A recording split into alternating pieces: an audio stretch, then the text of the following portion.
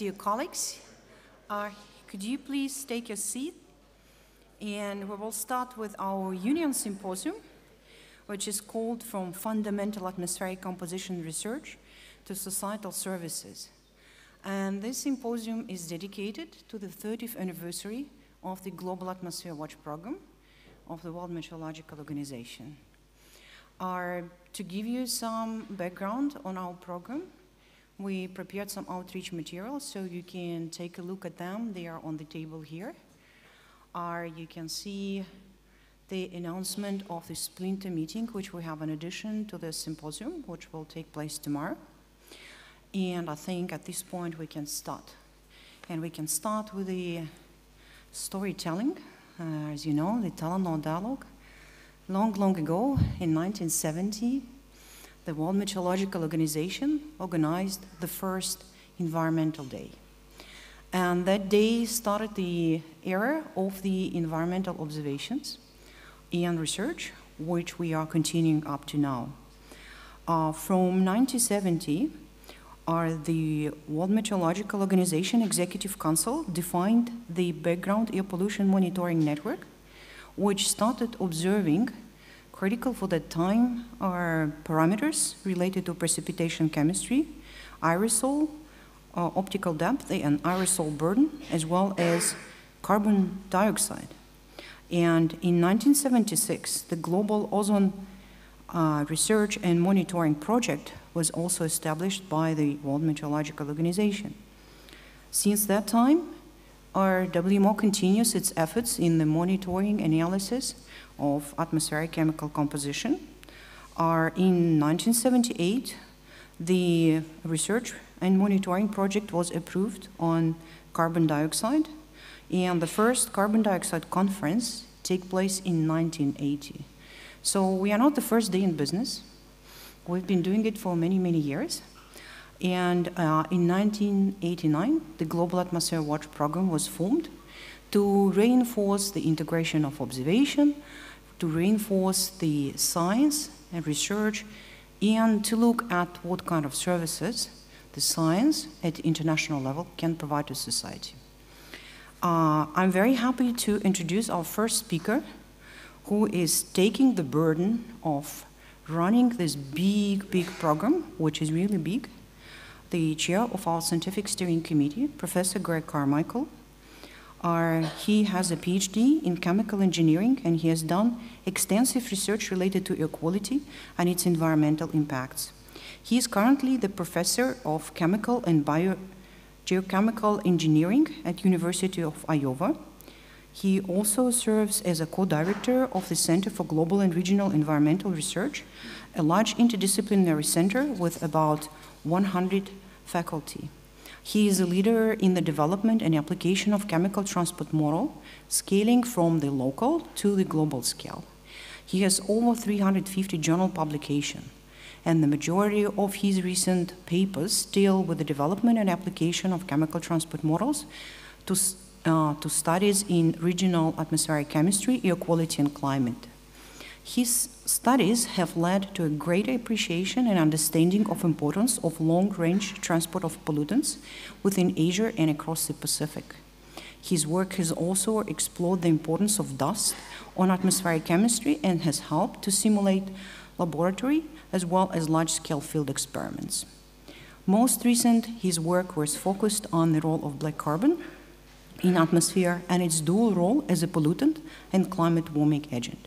He is an active instructor and advisor. He has supervised 45 PhD students. And among his students, he also has the Minister of Environment, the former Minister of Environment of Chile. Craig, please.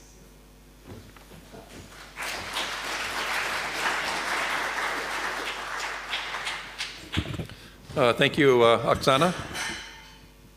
Certainly, it's a great opportunity, and thank you all for being here to help us celebrate the 30th birthday of the Global Atmospheric Watch Program. And as a community working to foster atmospheric chemistry research and see its application to a variety of service. And I'm very excited because I think at the times we live now, atmospheric composition matters. It matters more today than it did in the past. and it's going to matter more in the future. I'm going to take the next few minutes to talk about atmospheric chemistry research in general, but I'll talk about the Global Atmospheric Watch Program and where we're at and where we're headed. Certainly, I think everyone in the room understands that many of our important problems facing society today deal with atmospheric composition and its interaction with ecosystems, human health, weather, and climate. You can see the important problems that we've been facing for many years and will continue to face these in the future. If we take a look and see what's happening with atmospheric composition, certainly it's important to air quality, it's important to weather, it's important to climate.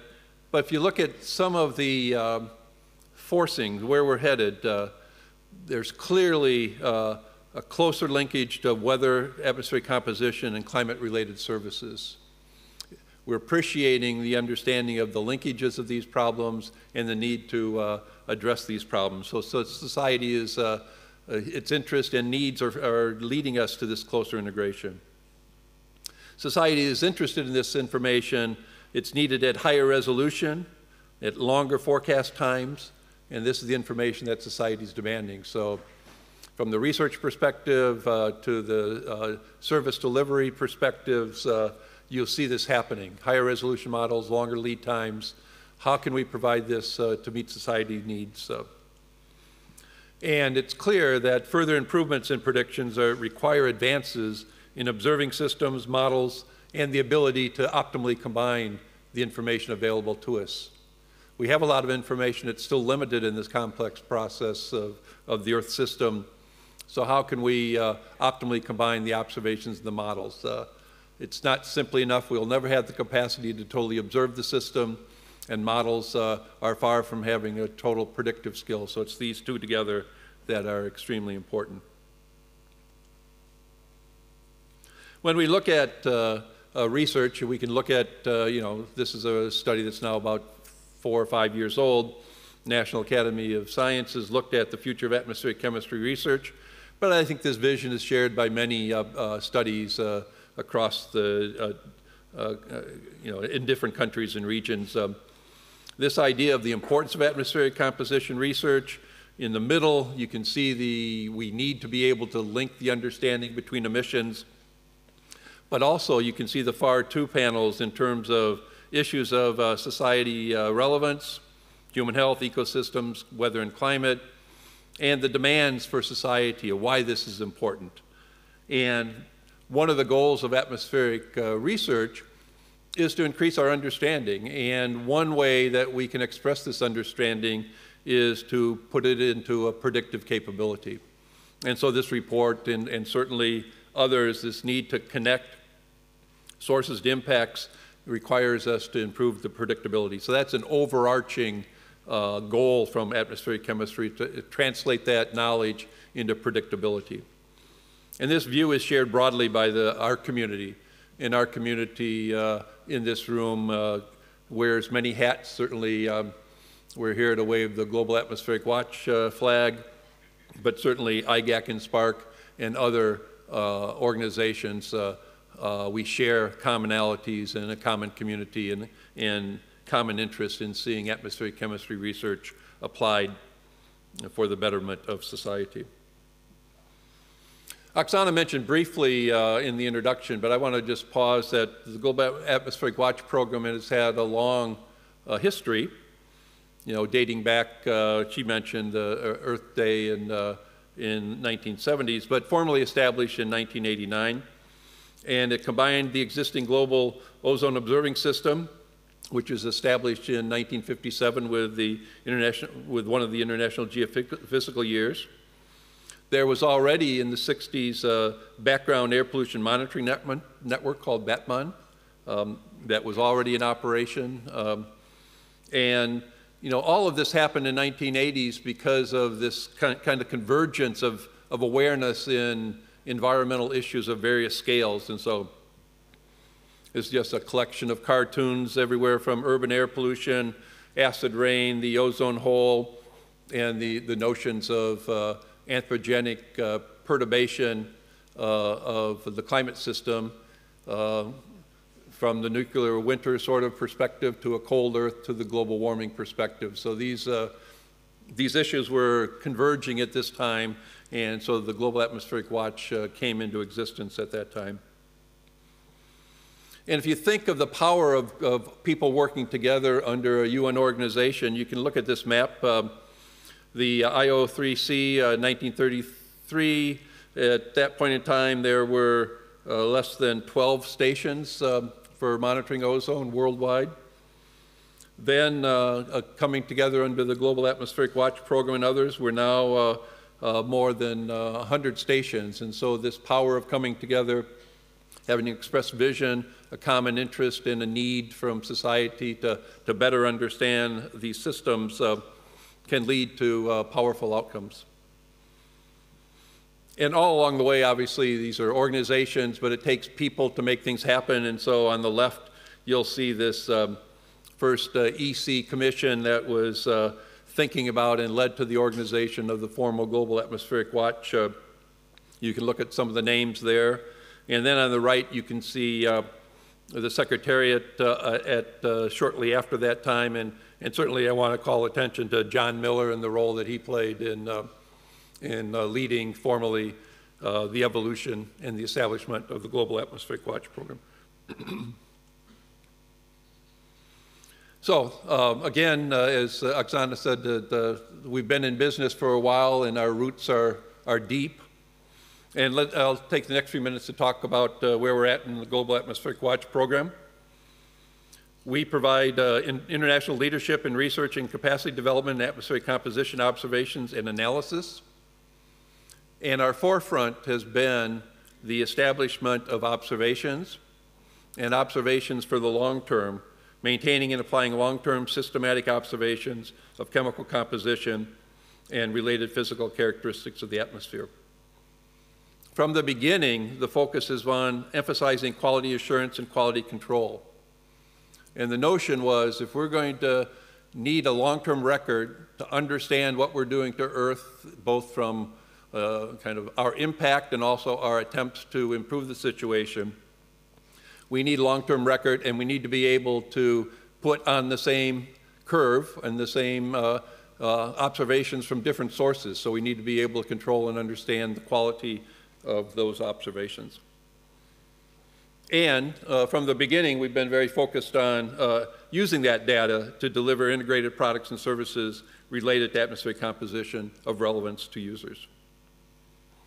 And again, the Global Atmospheric Watch builds on partnerships. You know, it's certainly not just the weather services, but it's this entire community represented by many of you in this room and many more. We have a large number of people who are contributing significantly to the Global Atmospheric Watch Program, and they're from more than 100 countries. Much of the GAW program, the Global Atmospheric Watch Program, is contributed from the research community in its various constituents.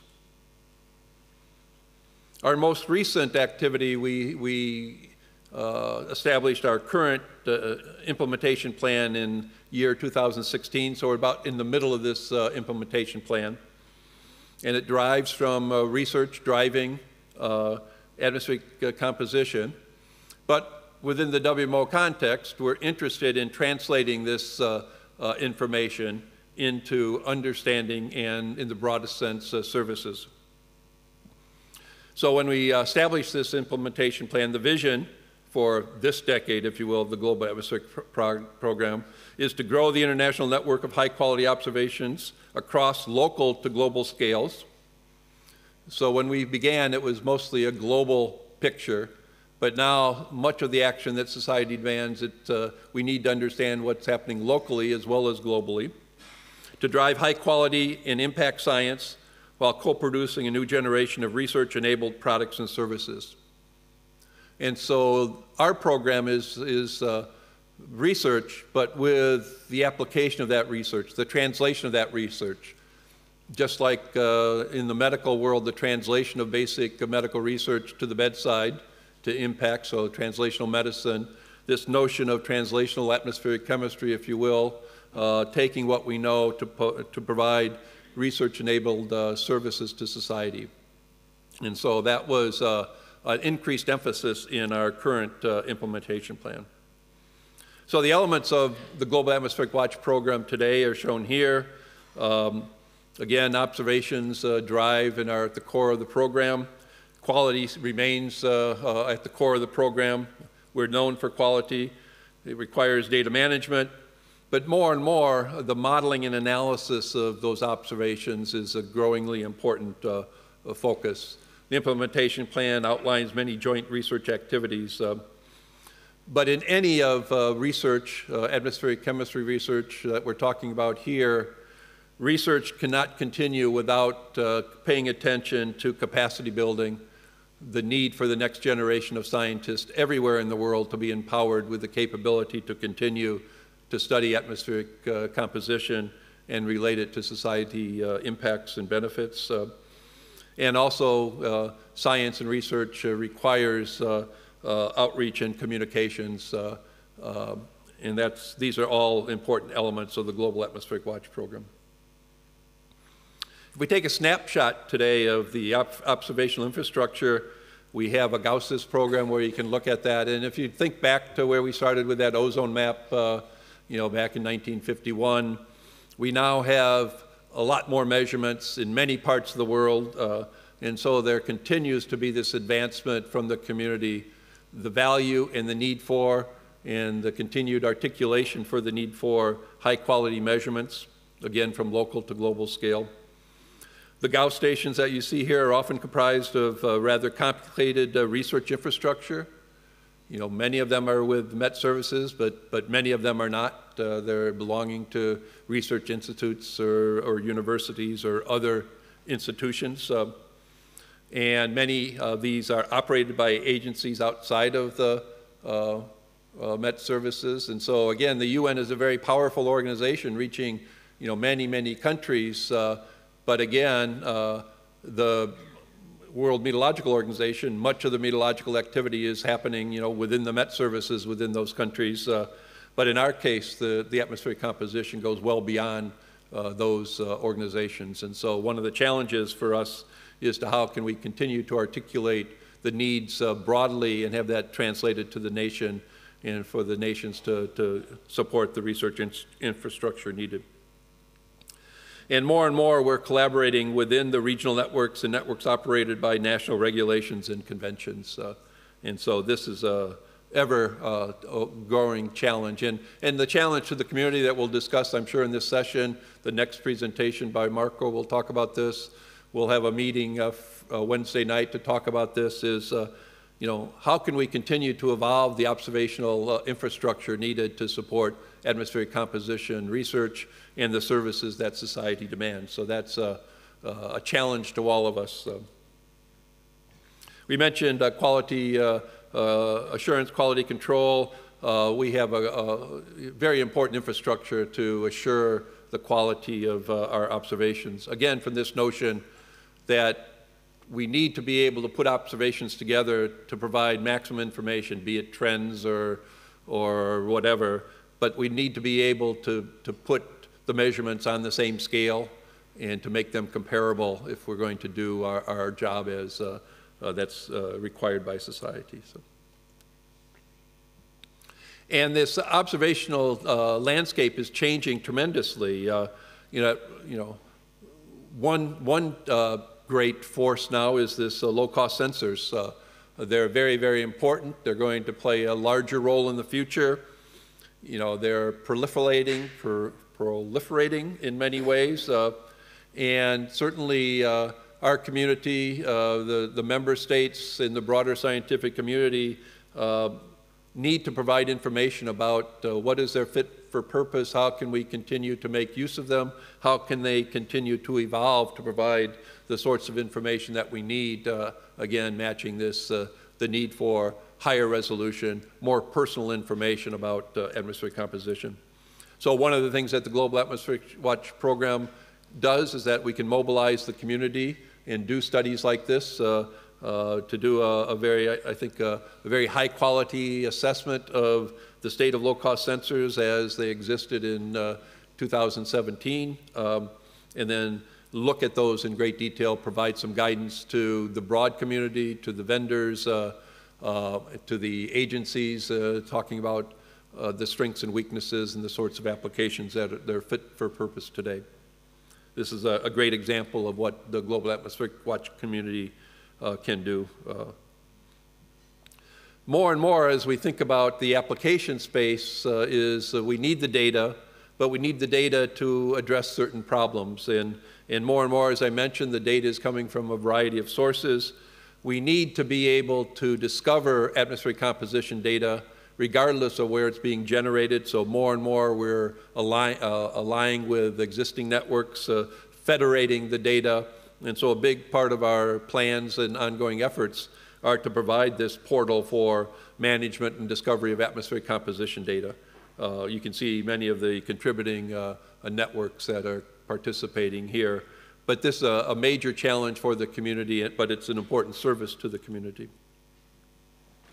And so this Science for Services journey, again, from the atmospheric chemistry perspective, I view the Global Atmospheric Watch program as one that's at the core of this translation, because where we sit, because of the analogies that translation of weather to services, the translation of climate science to services, and the translation of atmospheric composition and environmental data to service.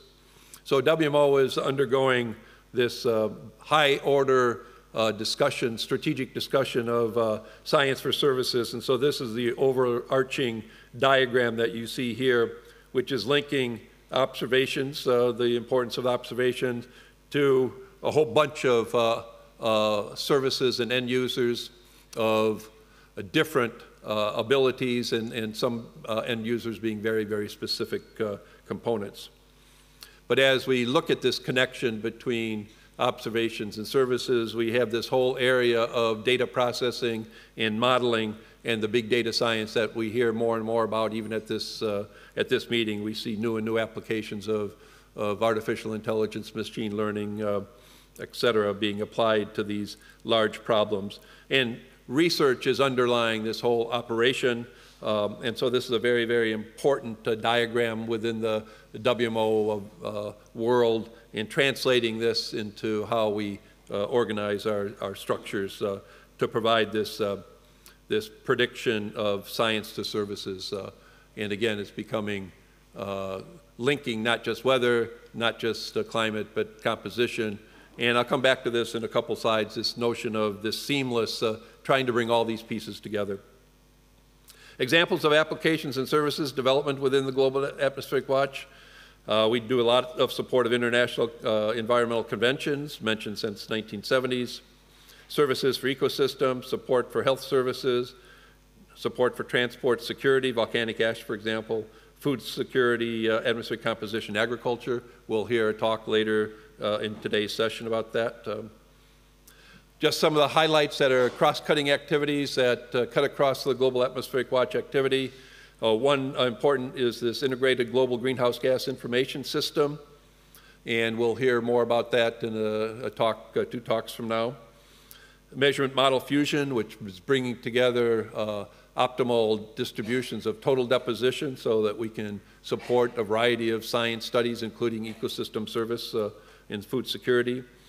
And this notion of MapAQ, a partnership between IGAC and WMO, where extending forecast capabilities to regions and accelerating those activities in regions that are underserved by those capacities. This is just one slide in the Integrated Global Greenhouse Gas Information System.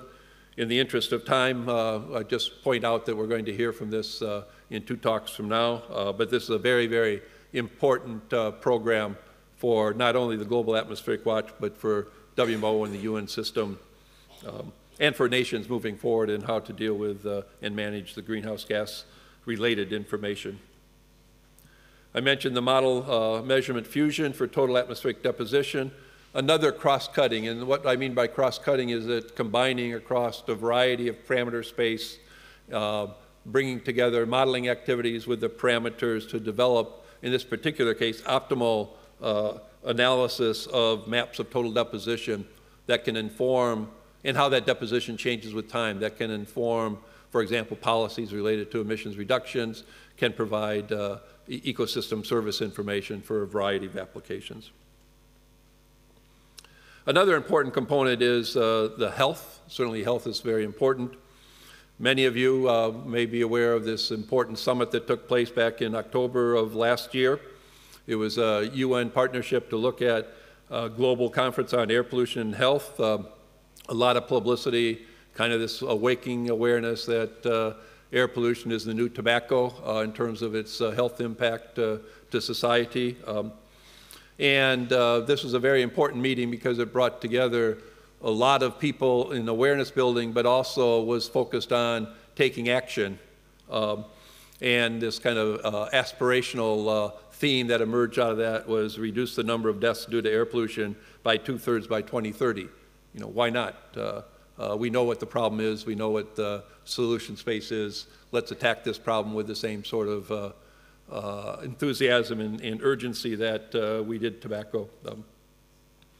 And so coming out of that, WMO had commitments for out of this in terms of there's a plan and a new partnership, formal partnership with WHO and UNE related to taking on health in this concerted effort across the agencies to really address this very, very important problem. And it includes observation, it includes increased modeling capacity at a variety of different scales. And one important realization of outcome of this is this new integrated air quality forecasting system, this MAP-AQ. It's a partnership with IGAC and Global Atmospheric Watch Program, and it's to really bring this focused integrated forecasting service applied to health as its primary activity, but with many additional benefits. And this will be a pilot project for a future global data processing and forecasting system, this GDPFS, which is an acronym that you can never remember, but it is a very important program that's driving how prediction, the centers are doing predictions of climate, weather, and air quality. And this is the overarching component of this integrated observing system. I don't want to point out here, but it's linking the, from the UN perspective and WMO, it's the highest level organization strategy right now. It's linking the sustainable development goals to society benefits and this notion of we need to be providing seamless predictions across time and spatial scales, across weather and climate and air and atmospheric composition.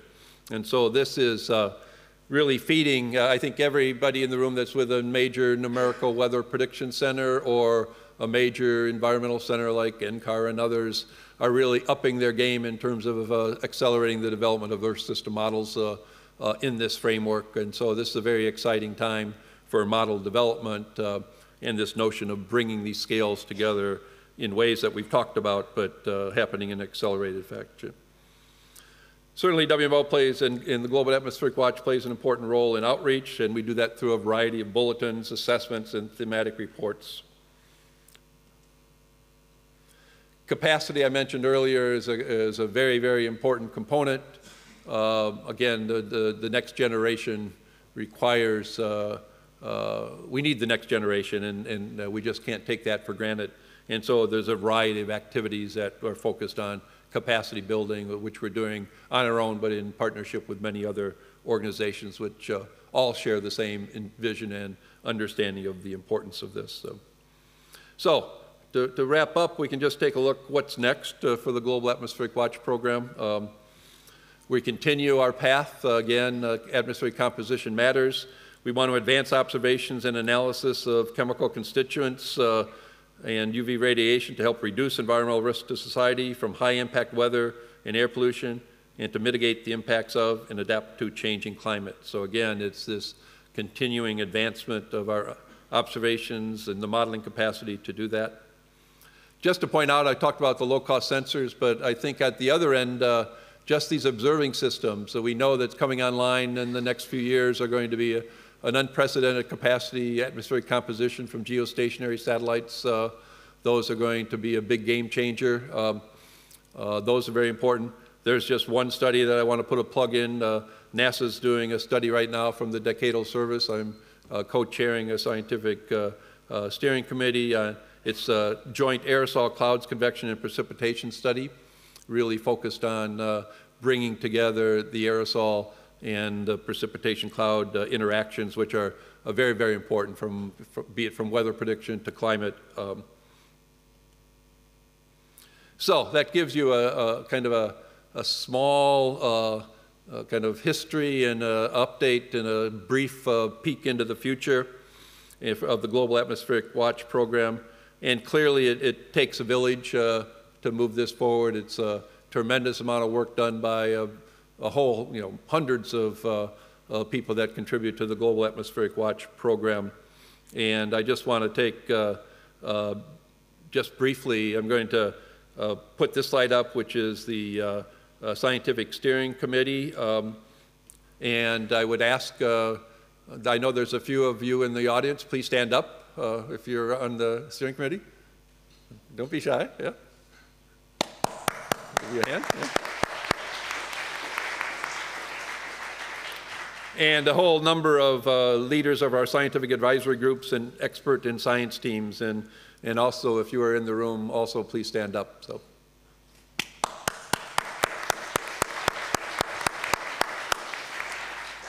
with that, I'll stop. Thank you. Thank you very much. Thank you, Greg.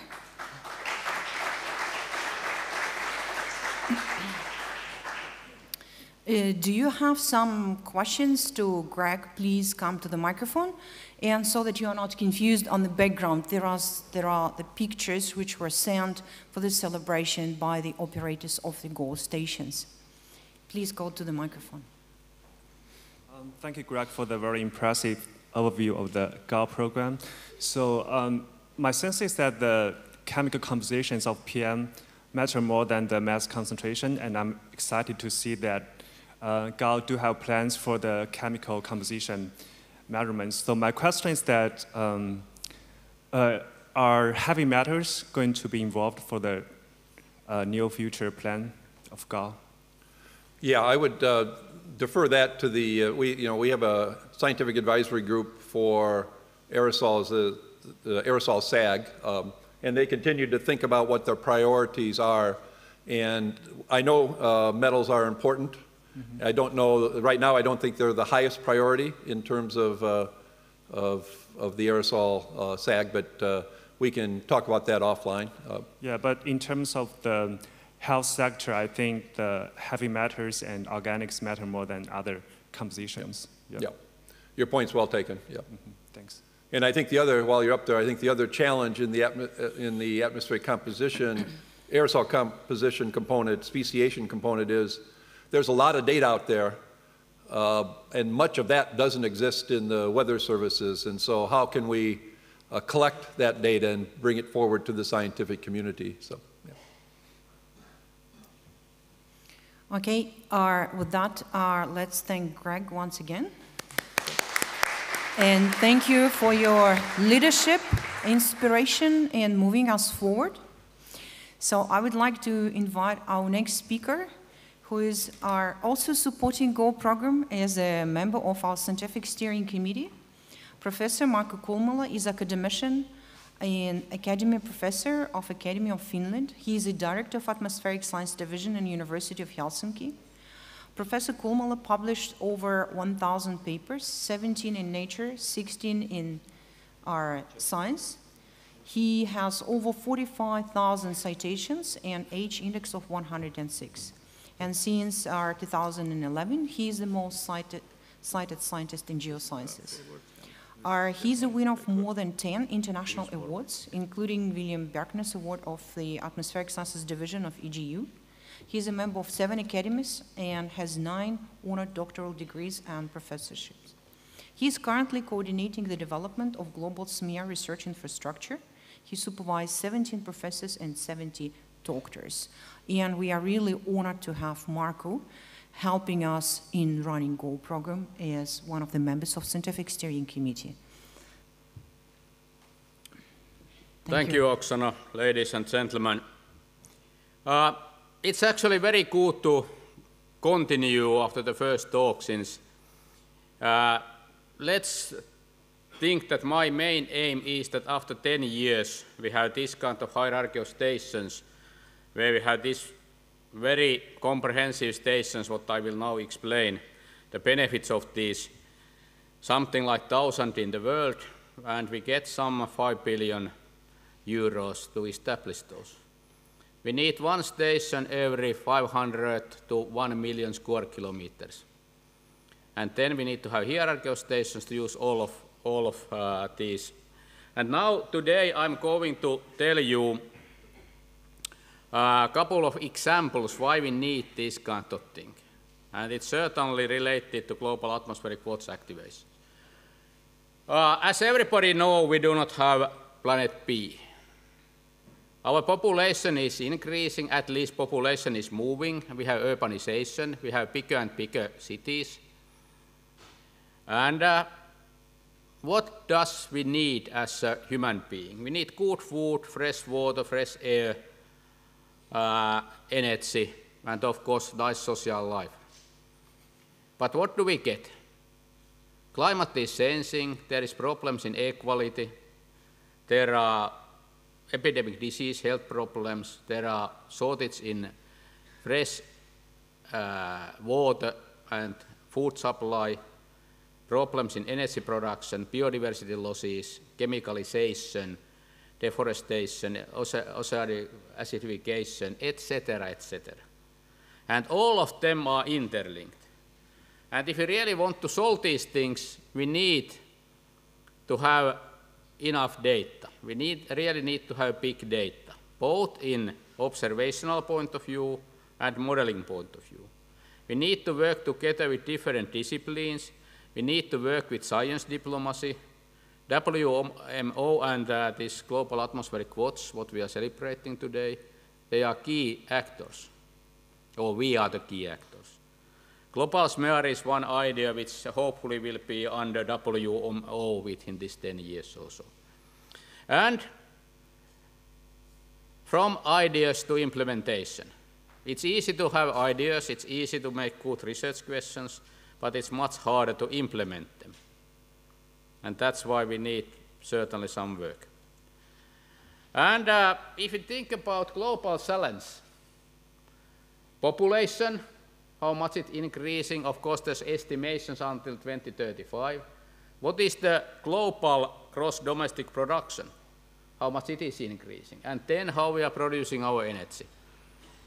And this actually gives us the question, what happens to the emissions in the future, CO2 emissions?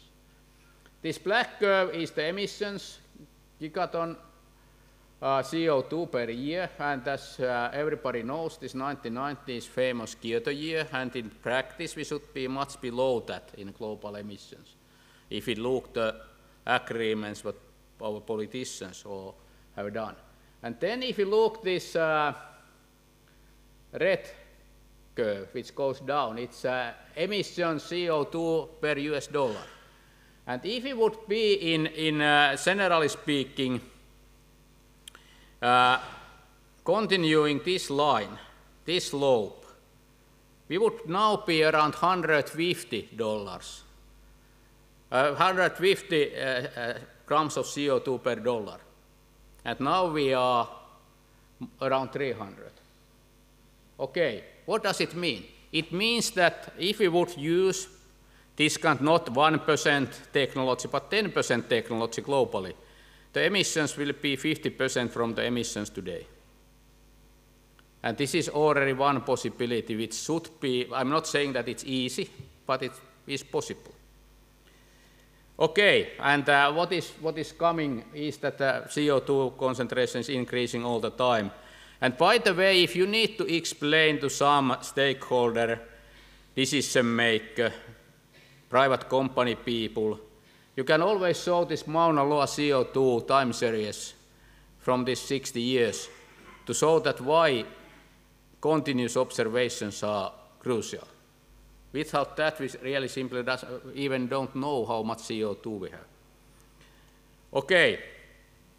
If you think about this multidimensional, multidisciplinary, multiscale approach to answer grand challenges, We need ground-based data, like global atmospheric watch data. We need satellite remote sensing.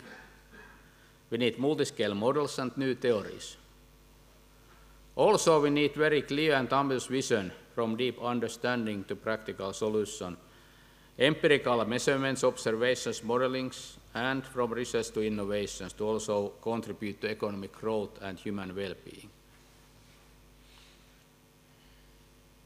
And as an integrated approach, looking this radiative forcing picture in IPCC, why we need integrated approach is that unfortunately still today, current observations are too fragmented.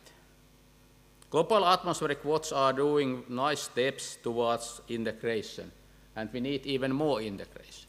There are different communities working in greenhouse gases, in aerosols, in air quality, climate, ecosystems, etc., etc. And although we have big meetings like this European Geosciences Union meeting, these communities very rarely speak to each other.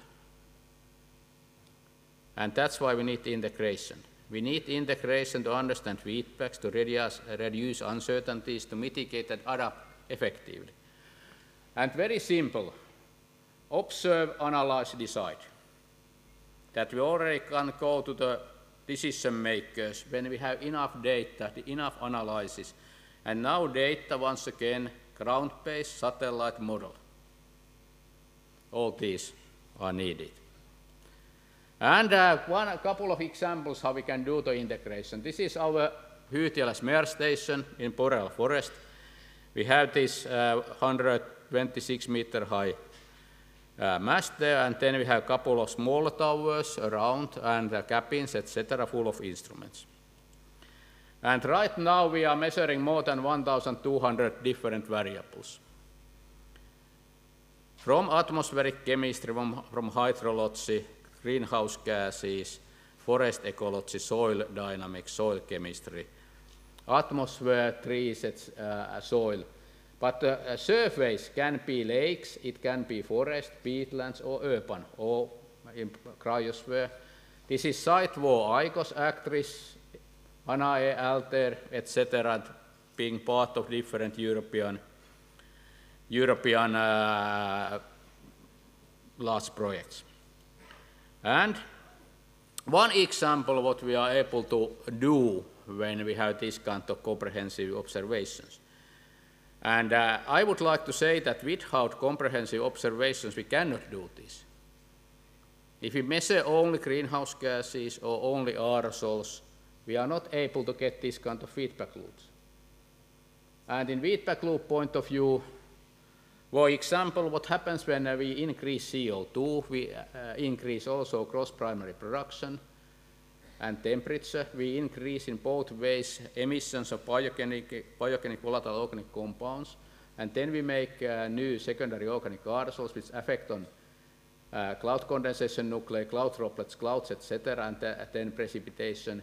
And then also we affect on the diffuse radiation and global radiation which feeds back to this gross primary production. And yes, for example, we can measure very exactly in this kind of observations, for example, CO2 sink.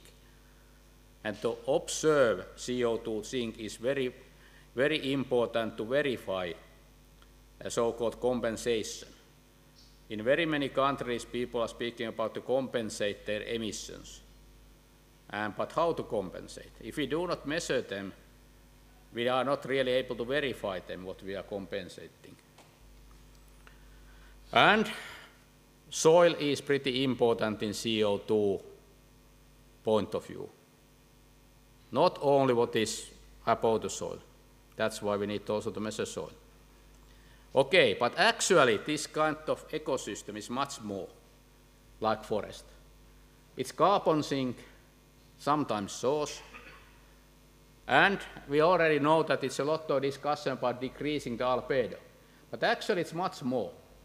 It's a source for volatile organic compounds, for aerosol particles after new particle formation, cloud condensation, nuclei and cloud droplets. And it makes its own clouds and precipitation if we have a forest which is big enough. and how big forest we are needed to make its own clouds and precipitation. And if we make this so-called time over land analysis, we are able to see that at least in boreal forest area, 1 million square kilometer is enough. Could be much, could be only 500,000 square kilometers to make its own clouds and own precipitation to feedback it. But do we have this much free land? We need to take into account biodiversity, we need to take into account food supply, agriculture, which means that in principle to take all emissions, all CO2 emissions back, we would need something like 50 million square kilometers of this kind of good forest to be a carbon sink. And if we take into account this feedback loop, carbon sink plus, the climate effect could be 80% more.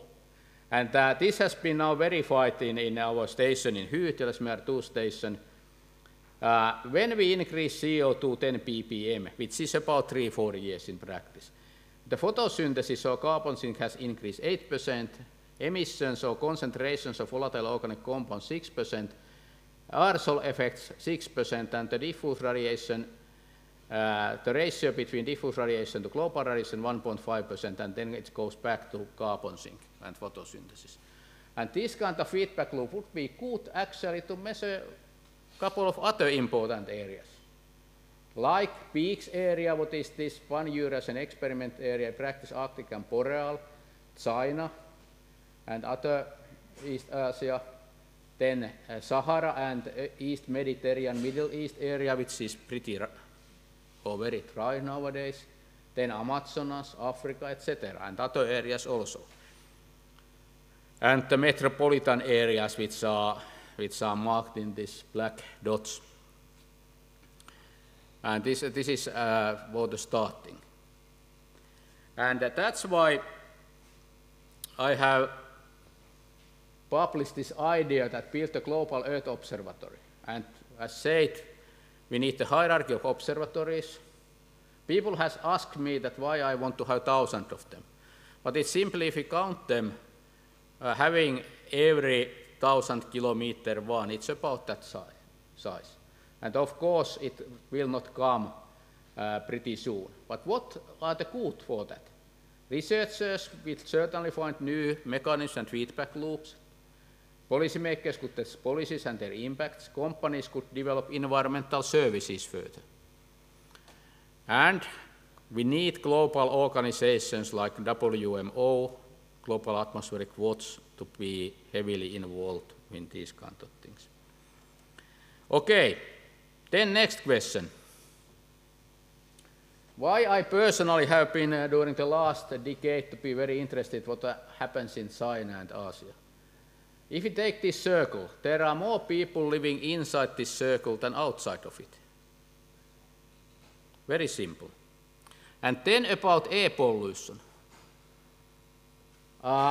Already now in this red area, there lives about 10% of global population, 600, 700 million people. After 5 to 10 years, there will be 1 billion people living there, and it will be one city. And then urban pollution is not anymore local, it's regional. And my question already right now is that how many areas in the world do we already have where air pollution is regional, in the scale of 1,000 kilometers, like that. This is more or less 1 million square kilometers, this red area. Okay. Some words about why something very small matters, like around 1, 2, 3 nanometer small atmospheric clusters and particles. Why I think that we need these 1,200 different variables to measure, not every site, not every environment, but most of them. For that reason that we are finding a lot of new mechanisms and feedbacks which will really help understanding and mitigating and adopting our environmental senses. Okay, in physics point of view, it's mesoscopic physics, which is certainly one of the hardest areas in the physics. And physics and chemistry and biology and meteorology are heavily interlinked in this size range. There is, for example, this new particle formation, nano-size gas-to-particle conversion. It's related to climate change and air quality. From clusters to CCN or haze particles seems to be crucial, and from CCN to cloud droplets to clouds and precipitations. But also nanomaterials and pharmacy are related to that. And actually, this is related to not only climate change and air quality, but biogeochemical cycles and ecosystem processes. Water cycle, sulfur cycles, carbon cycle, nitrogen cycle, etc. And that's why the understanding all of these are important. And that's why if you think that the ozone is important, yes, it is. VOCs are important, yes, they are also related to ozone. Aerosols are important, ozone and VOCs are related to aerosol, mass and number, and size and composition. Yes, all of them are important. That's why to get as long-term data as possible with different variables is very crucial. One example on this sub-3 nanometer is that here we have all the time atmospheric clusters around 1-2 nanometer. They include things like sulfuric acid, dimethylamine, ammonia, different VOCs, and they have different oxidants like OA, Greek intermediate, ozone, and other NO3 minus and other oxidants. And we actually need to measure them. And for example, mass spectrometers, different atmospheric pressure interface mass spectrometers with chemical ionization methods, particle size magnifiers, and neutral cluster and anion spectrometers to really understand the dynamics, the physics and chemistry of those as well as possible. Okay, then a couple of examples of the Beijing smog about a little bit more than a year ago. We see here around nanometer size a lot of new particles formed, clusters, they are growing, and when they grow around 100 nanometer, also the haze start to form and it's a visibility. And we have actually at least indirect explanations how new particle formation will contribute to haze formation. And I can even say that it's almost causal. And we are also able to observe the composition of those atmospheric clusters. Here is the size of the cluster. Here is, for example, 1 sulfuric acid, 2 sulfuric acid, 3 sulfuric acid, 2 sulfuric acid, and 1 dimethylamine, 3 sulfuric acid and 3 amines, etc. 2 amines. Which means that we are able to see even in polluted conditions from molecule to molecule how the molecules are contributing to formation of new aerosol particles and afterwards formation of smoke and haze. And generally speaking, starting is sulfuric acid and dimethylamine. Then some VOCs will contribute to the growth, and we can see that when we go here, more than 80% of the mass is airborne, and more than 60% of the number is airborne. And it's also related to this kind of heat island effect. Heat island including this boundary layer, reduction of boundary layer due to the haze and also the heat island things. And if we have 1 million square kilometers, the heat island is pretty big. And it's not anymore island, it's some kind of urban heat and pollution continent, if we have 1 million square kilometers. Of course, I do not have data from 1 million square kilometers, but I hope to have that data from 1 million square kilometers. And as far as I understand, together with our Chinese collaborators like Nanjing University and Tsinghua University, etc., we are really developing this kind of approach. Okay, then what does this mean? If you now compare, okay, I take now only 30 years and I should actually take 89 and 19 to have a global atmospheric watch years, but this is now by end of last year. 30 years ago, we think that the effect of this smallest new particle formation has negligible effect on aerosol number load. Right now, we know that it's 75 to 90%. The CCN load, also it's about our understanding, we think that it's a negligible effect. Right now, I can say it's 50 to 65%. Haze particle concentration tables in megacities, 0 in 30 years ago. Now, very important contribution. And even effect on carbon sink. This enhanced carbon sink, this aerosol effect. To 10 to 60, moderate, I could say that actually almost 80%. And if we now think from clustering to global climate and air quality, I already mentioned this, that how it affects on the CC and haze, but also via these feedback loops. And this is, as a summary, is pretty clear that this effect is much higher than we have thought even a couple of years ago. And if we think about some remarks, comprehensive long-term continuous measurements are needed to solve the air quality problems and understand climate feedbacks and interactions. And NPF contributes to pollution. And the smallest particles matter. And I have already said several years ago that climate change, water and food security, urban air pollution, they are all interacting with each other, and we cannot study them separately in practice.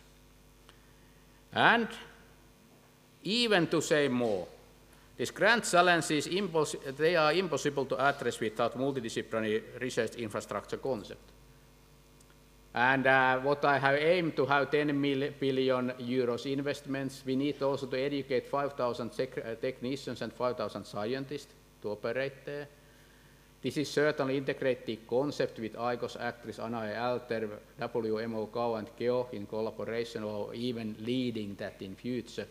There is contributions already from US and several other countries, and number of stations hopefully are increasing towards 100 within next 5 to 10 years. And if you think about the global impact of this integrated synthesis, we need this global Earth observatory with high quality open data that we can really use our best artificial intelligence methods, for example. It needs to contribute to innovations and economic growth, to scenarios for mitigation, adaptation, environment and health. In regional and sectoral impact both, we need this knowledge transfer, we need the next generation of scientists in a very multidisciplinary way. But we also need to work as a science diplomacy. Since as a scientist we are able to make diplomacy in the way that normal diplomatic or political level when they cannot. And have also this policy impact. Any questions?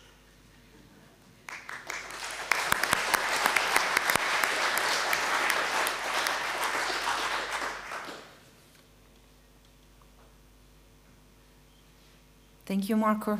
Are there questions in the audience?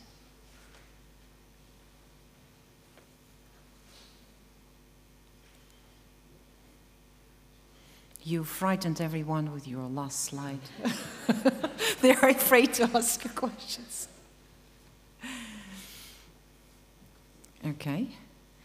So can you just summarize in one word? Okay, maybe not in one word, but maybe in a couple of words. How do you see the role of GAW in happening of this integrated concept, our way in how we can work together to build up those observatories which are required. Let's say that how I see it is that already these existing and new visions and implementation plans, what I have seen and heard, goes in the same direction. The only point is that we need to find out much bigger funding resources. And this is what I'm not the only one who is working towards that goal. But then when we are getting those, there need to be some global organization who are then being the leader. Mm-hmm. And I do not see any reason to make a new organization. That's why I think that in the longer run, but it's not this year, but after 5-10 years, or within 5-10 years, WMO and in the present organization, especially Global Atmospheric Watch, need to be the organization. Okay, thank you, Marko. If there are no questions, we will continue with the next speaker. Thank you.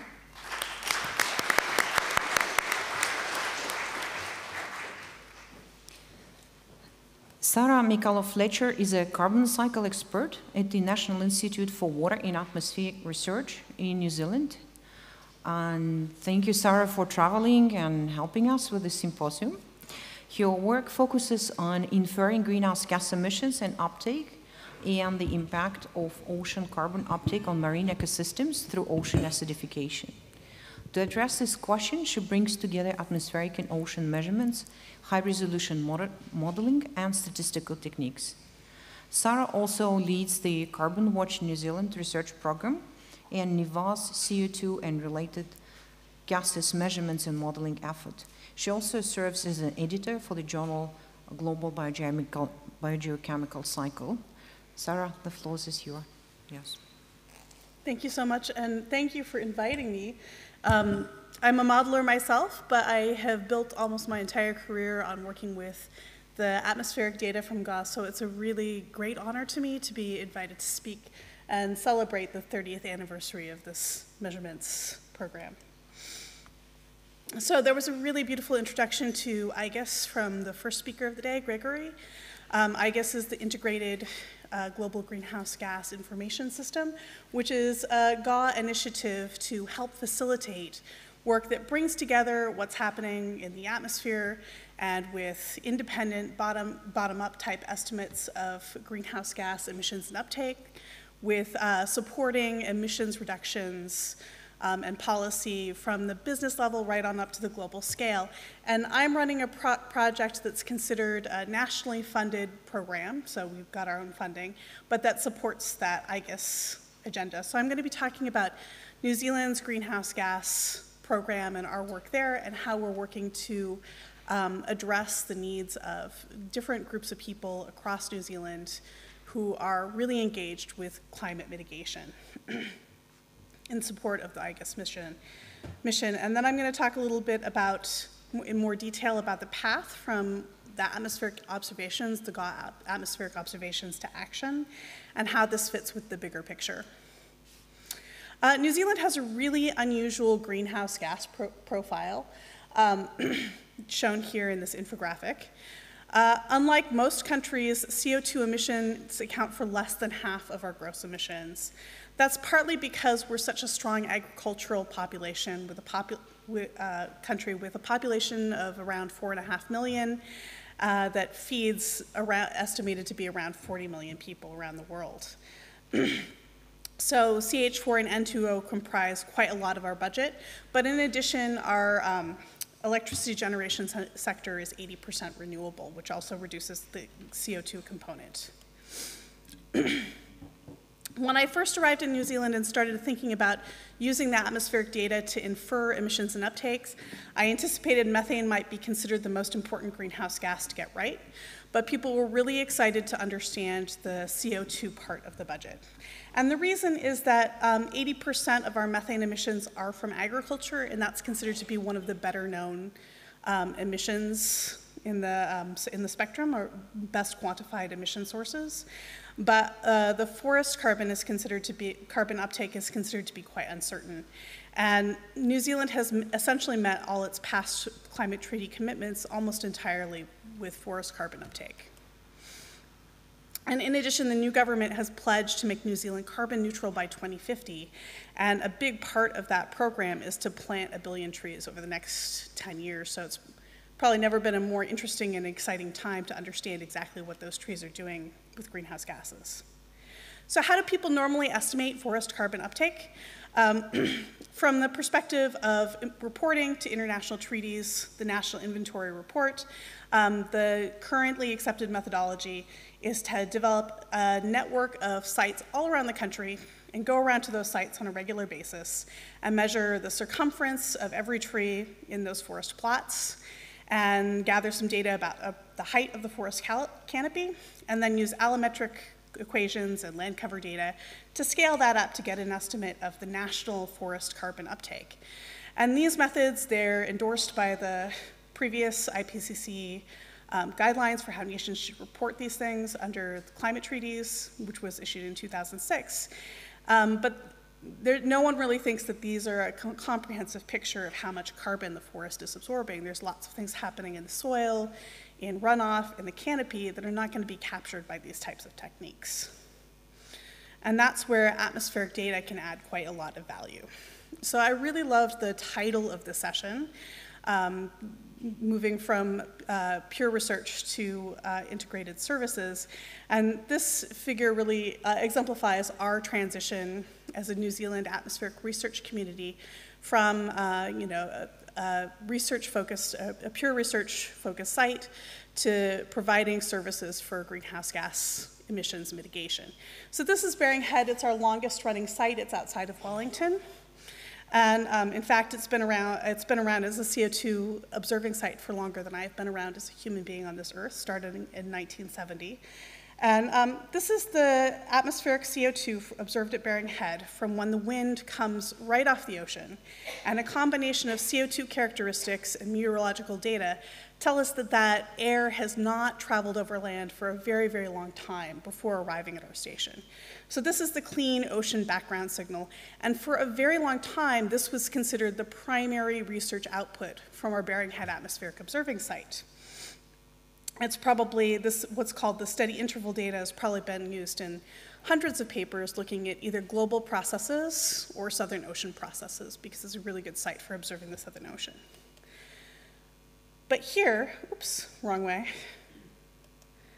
Here, what we're interested in is this data. So this gray data is not just the data that's selected from when the air comes off the ocean.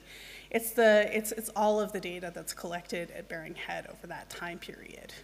And this data set, and especially the difference between these data from when the wind is blowing over land, the difference between the data measurements when the wind is blowing over land and when the winds come off the ocean, contain a wealth of information about the carbon sources and sinks in New Zealand. This is another New Zealand observing site. It has a really special place in my heart because it's the first site that we got to place, especially to look at New Zealand's terrestrial sources and sinks. It's Maunga Kakaramia in the central North Island. And the instrument is inside this little Department of Conservation hut. And then there's inlets up on this tower. And so now we're moving from trying to observe CO2 in forests from going around and measuring individual trees. And instead we're looking at measuring CO2 that's been exchanged with the underlying biospheres that's traveled all along this landscape. So the strength of this approach is also its weakness. The strength is that you really see the whole story, but the weakness from the perspective of supporting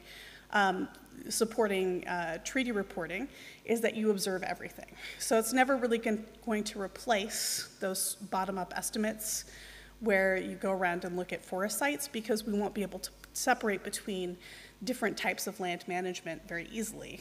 But by working together alongside that bottom-up community, we can both improve our methodologies and estimates. Another really important place where this can, oops, again the wrong way. I must have more jet lag than I thought.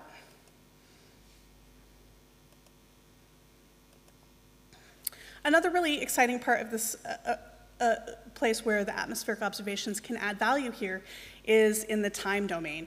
So this is the first 5 years of data from that Mga Kakaramia site, and the red values represent the real data. The blue values are fill data based from where we have observation gaps.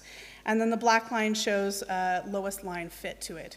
And you can see that generally you have, as you expect, low CO2 in the summertime when photosynthesis is stronger, and high CO2 in the wintertime when it's weaker.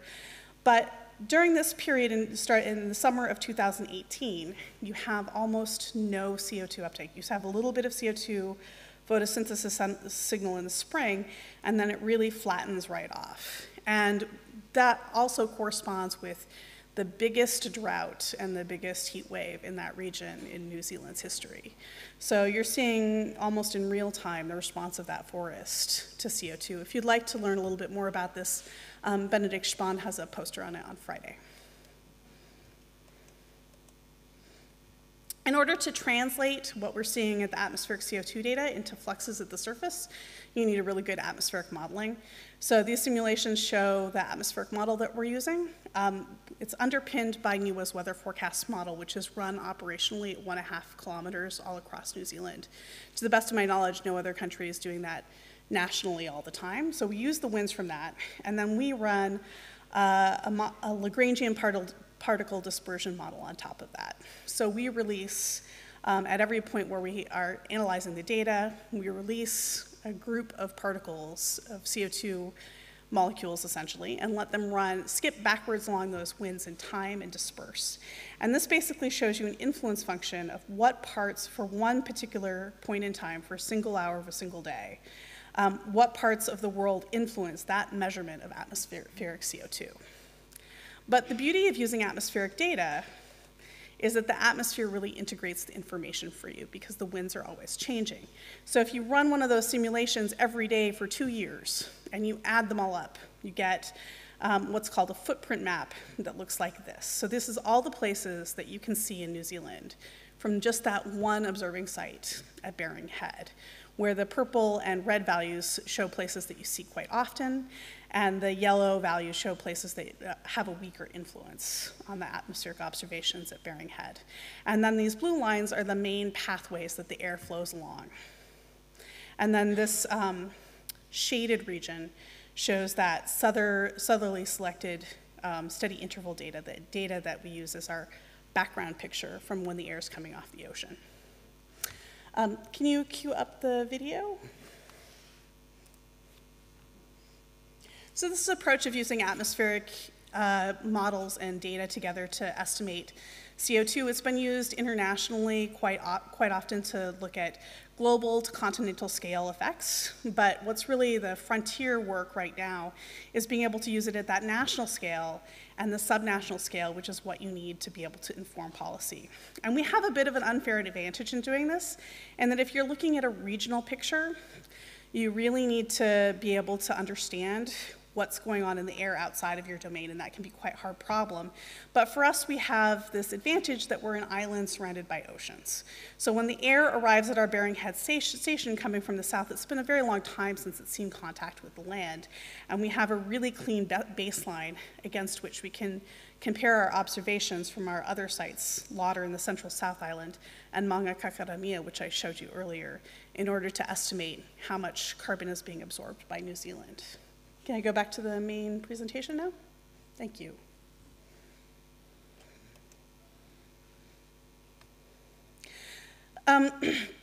So the first results of a pilot study showed some really intriguing results. When we first started this work in New Zealand, we sat down with our opposite numbers in the carbon inventory community and government to talk about where we could really add value. And what they were really excited about was the opportunity to have independent estimates that could tell them, they're estimating this forest carbon sink that's about 30% of our emissions. And it happens to just almost perfectly match how much we've gone over our emissions targets in the Kyoto period. And they're keen to see something really independent, and if it could also match essentially the sign of what they're seeing and confirm that New Zealand's forests are a significant carbon sink. And in fact, what we found is that New Zealand's forests are probably 30 to 60% stronger of a carbon sink than the National Inventory Report suggests. So the error bars of the National Inventory Report and our estimates overlap. I should mention also that it's a non-trivial task to compare what you see in the atmospheric inversion with what you get from these type of National Inventory Report studies, because there are differences in the way that they count things for policy reasons and what we see in the atmosphere. But if you really sit down and go over it with your opposite numbers in those types of fields, you can get something that's pretty close to one another, and we've estimated a 30 to 60% difference. A lot of this additional CO2 uptake was occurring in a place that wasn't really expected in the southwest of the South Island, which is a region that's dominated by mature indigenous forests. So the traditional thinking is that when you disturb a forest, you get really quick carbon uptake as that forest regrows, but then that uptake levels off. And this suggests that for some reason, the indigenous forests in that area might be a bigger carbon sink than previously thought, which is important because the logging of forests of that type are not costed in the emissions trading scheme nationally. So that's very relevant to whether or not our emissions trading scheme is doing what it says on the box. If you'd like to hear a little bit more about the work from this, I have a talk that goes into more detail on these results on Friday's session, session that Phil DeCola and Tom Oda are organizing. So I just wanted to mention briefly that in order to really, this is an exciting result, but in order to really be able to use it, you need to show more clearly exactly where that sink is going. So based on this preliminary result, we're putting up a small mini network of sites in that region that appears to be the big carbon sink, which is known as Fjordland, where we'll observe air coming into that region and then in the interior and measure not just CO2, but a cocktail of different trace gases and isotopes that'll help us to really identify what's causing that sink. In addition, we've launched this new program. We got quite a lot of funding to do it, called Carbon Watch New Zealand. And that consists of 3 big areas where we're doing regional studies to help answer questions that are important to stakeholders in those regions. But then in addition, all of those individual studies, in addition to having value in their own right to some group of people who are engaged with climate mitigation, they'll all feed into our national scale atmospheric inverse modeling effort and the National Inventory Report. And I don't really have time to go into depth of what all is in the box in this program, but I'd like to talk a little bit about how these measurements are benefiting different groups of people under this program in New Zealand. So one really exciting area is we're going to do an urban scale inverse modeling effort for the city of Auckland. About 1/3 of New Zealand's total population lives in Auckland, and the Auckland Council is really engaged with reducing greenhouse gas emissions at that city scale. They're involved with the C40 Cities Initiative, and a big part of their portfolio of, a big part of their strategy are programs like the Carbon Neutral Parks program and other programs that look at urban greening within Auckland City and in the forests around it.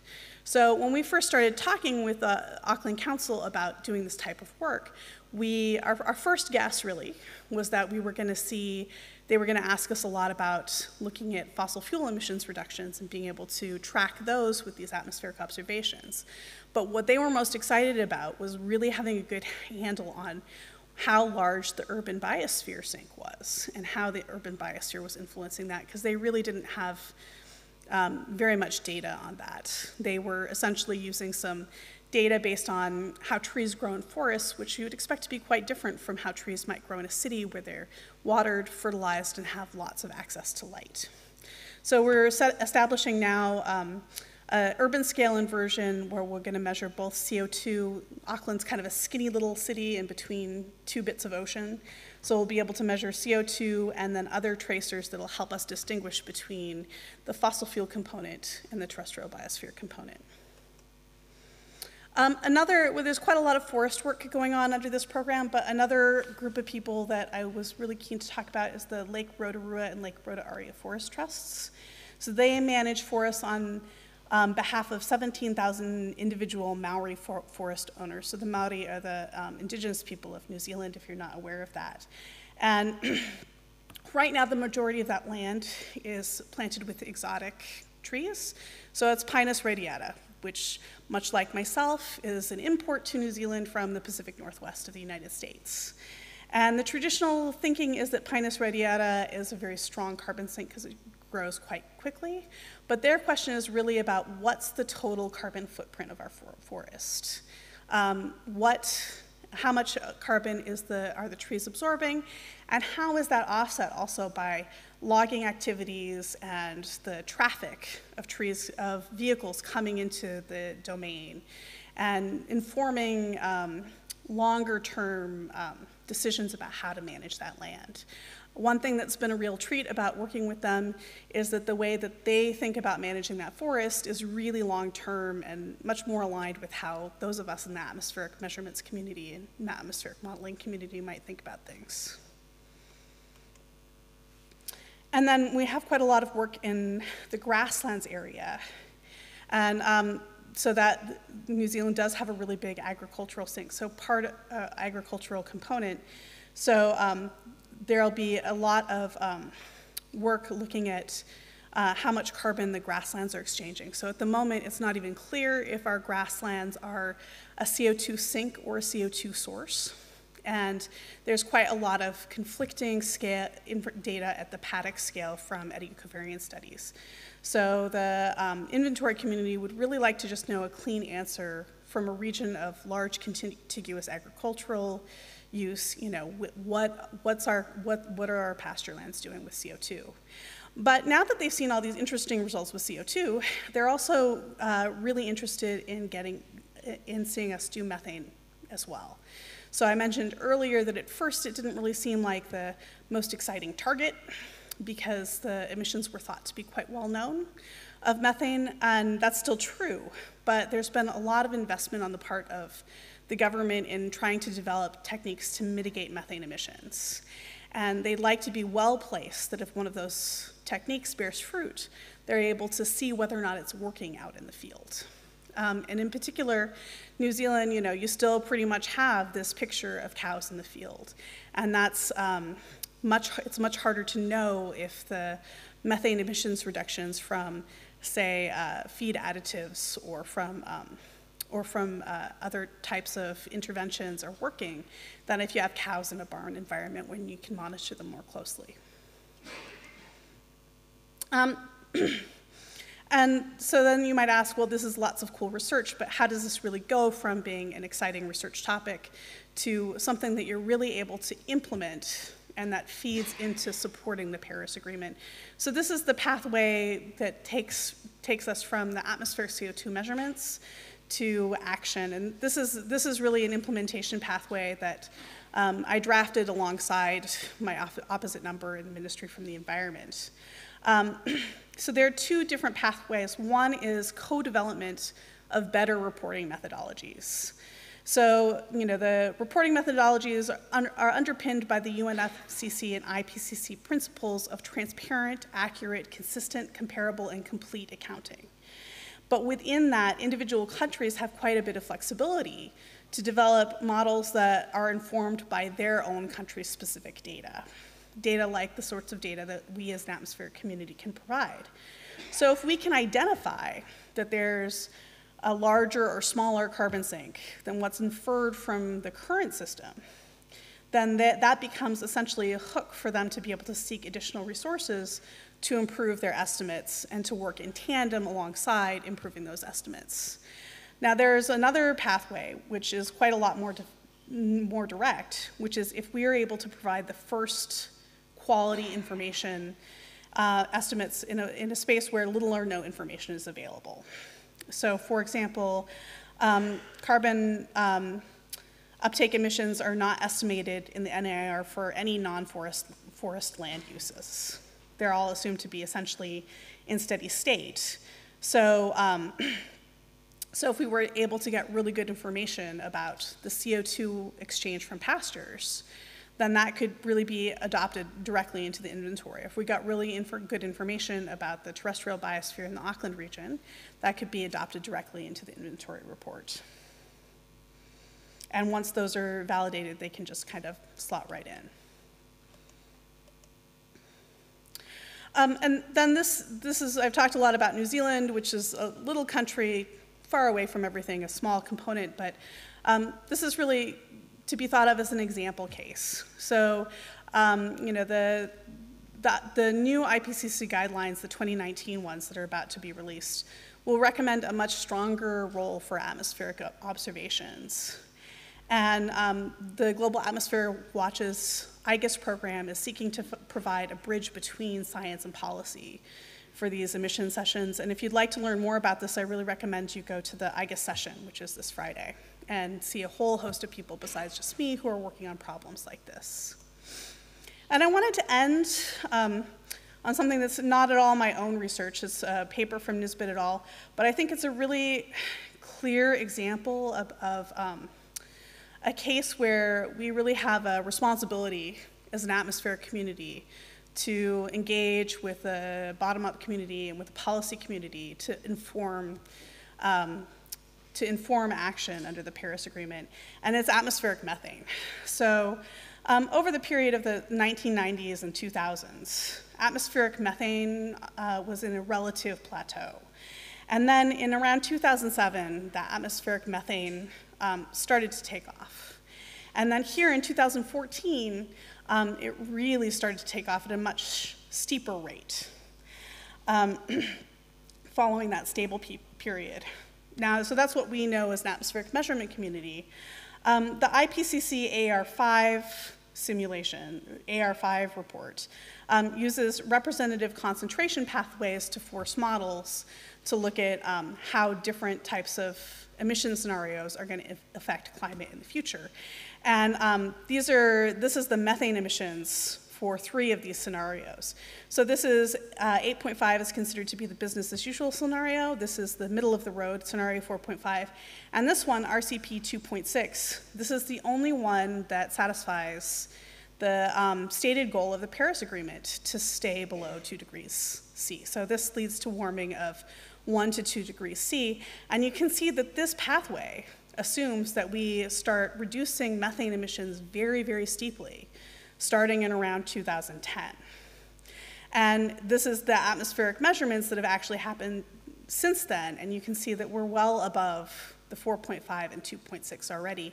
And the reason that the methane emissions have grown so strongly in the last decade or so is still really unknown.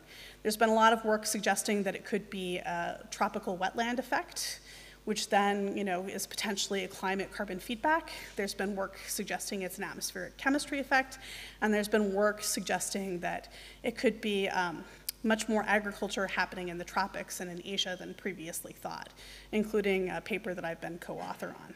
And that makes a really big difference in, so this is really the most important time, or a really critical time for integrating what we know as an atmospheric community with the bottom-up community so we can understand what's causing these types of things and feeding that back quickly to the policy community so we can get real numbers about the emission cuts that are needed if we want to stay below warming thresholds.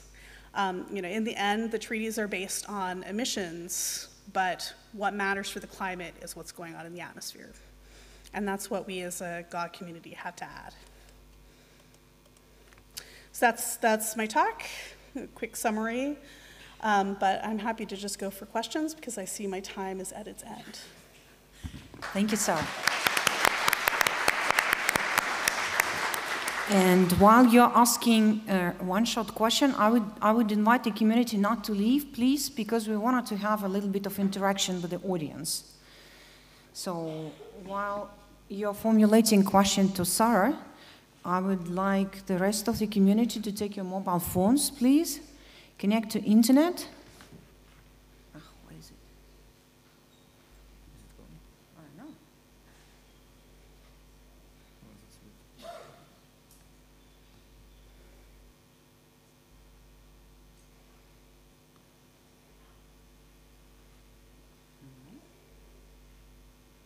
technical glitches. Why doesn't it work?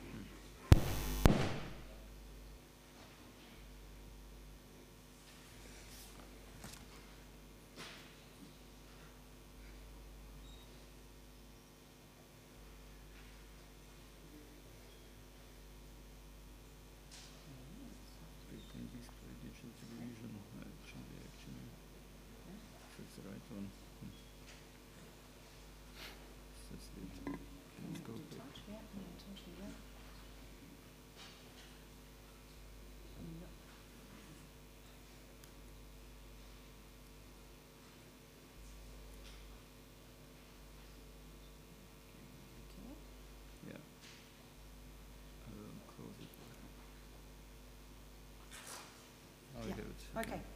So if you can go on the website www.menti.com, please take your phones, please. And type in the code 89 28 89. And I would like you to reflect on the questions which we address in this Mentimeter. You can see the results directly on the screen. Okay, we have 6 people who voted. People from GAW are also allowed to vote. Phil, Marco, you can also vote.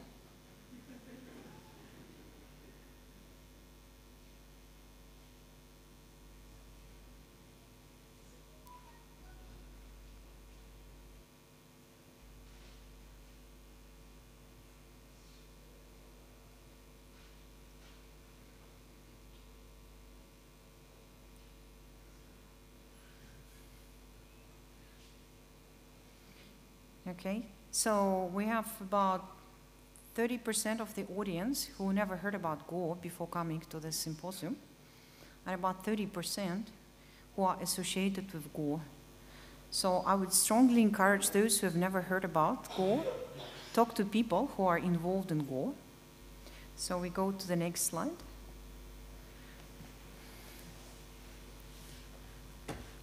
This slide asks you about which areas do you think GAW can play the important role? And it seems that majority of the community thinks that GAW role is to coordinate global observations. The second place, is the fostering atmospheric composition research.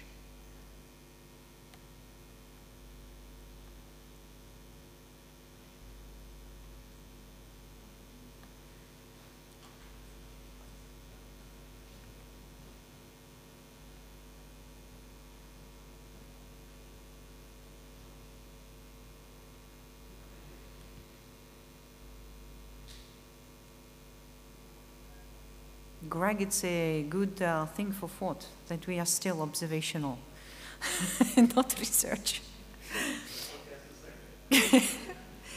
Okay, so the next one is under which UN agency GAW operates, and it seems that everybody get it, that we are under WMO.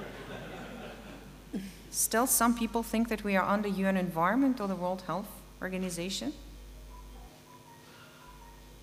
And even 3 people are thinking that GAW has nothing to do with the UN system.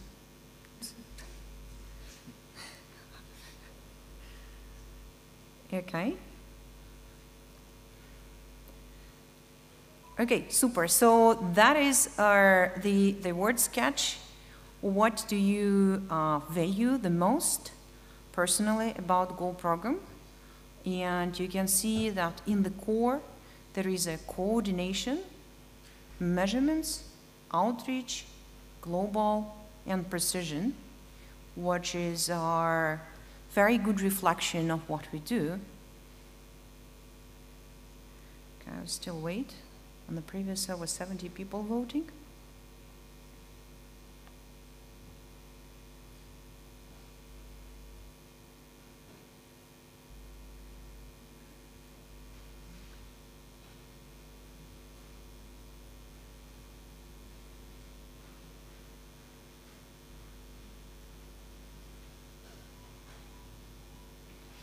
Okay, the questions which are addressed to the, wow, Jesus Christ. Greg, you have no lunch.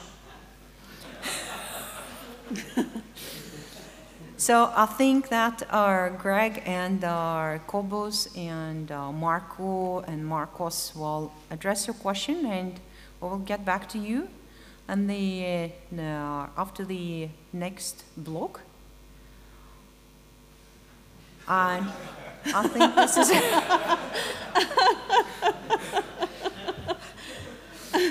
okay. So there were 19 votes here. Is it time to break for lunch?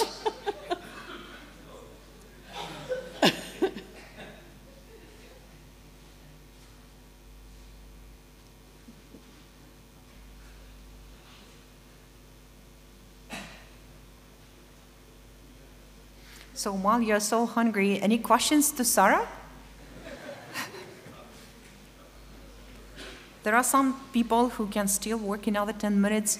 Are there questions to Sarah? If no questions, Sarah will be here in the second block as well, so you can always come to her and ask the questions. And because you are so hungry, we break here and we will continue after lunch. Thank you so much.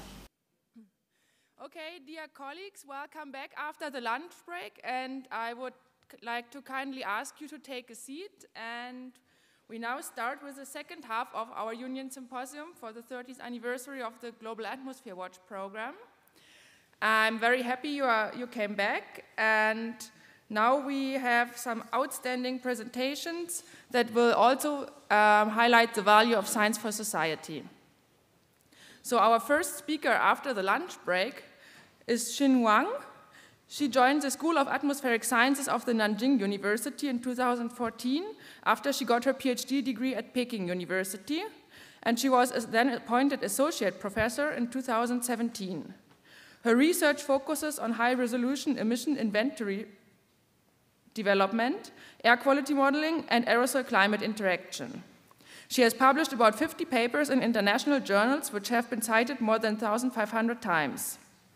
Her research was reported by Science News, Nature, China, and many other news media. Okay, and now I'm excited to hear the presentation of Xin Wang, which is about aerosol planetary boundary layer interaction, an important process for haze pollution mitigation in both megacity and regional scales. Thanks for the introduction. It is such a pleasure to present my work here. And today my talk is about aerosol boundary layer interaction, an important process for haze pollution mitigation in both megacity and regional scale, mostly in China. It's well acknowledged that China is one of the most polluted regions across the world. It is the satellite retrieved surface PM 2.5 concentration distributions in China, from which we can see that China is suffering from the high concentration of aerosol, in addition to the well-known adverse impact to human health. Such a high level of aerosol concentration can lead to rapid visibility deterioration. In addition, it was noted that atmospheric aerosol is also an important forcing for climate change. Compared to well-mixed greenhouse gases, aerosol's radiative forcing has huge uncertainties. Since aerosol has different chemical components, and its different chemical components can exert totally different radiative impact on climate systems. For example, the scattering aerosol like sulfate and nitrate may lead to a cooling effect of the Earth system. But on the other hand, the light-absorbing aerosols like black carbon may pose positive radiative forcing at the top of the atmosphere. This makes the aerosol's radiative impact is much more complicated than greenhouse gases. In addition, we all know that the aerosol pollution features also obvious spatial heterogeneity. That means such a high level of aerosol concentration in East China may have substantial impact on regional climate. We also know that the boundary layer development is driven by the incident solar radiation. And aerosol's radiative impact is expected to influence the boundary layer evolution. But currently, how do aerosol pollution, its radiative impact and boundary layer meteorology interact with each other? It's not, haven't been fully understood. And that's why my recent work is all about the boundary layer interactions.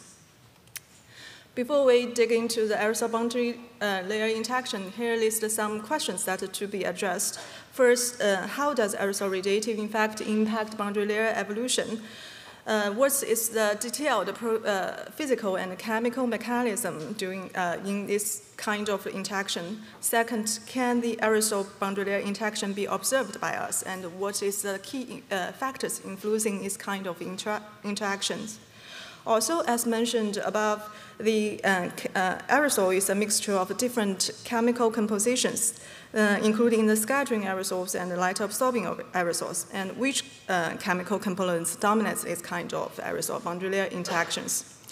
Let's start from the case studies of aerosol boundary layer interactions for different type of air pollution from megacity to regional scale. First, we'll talk about urban pollution.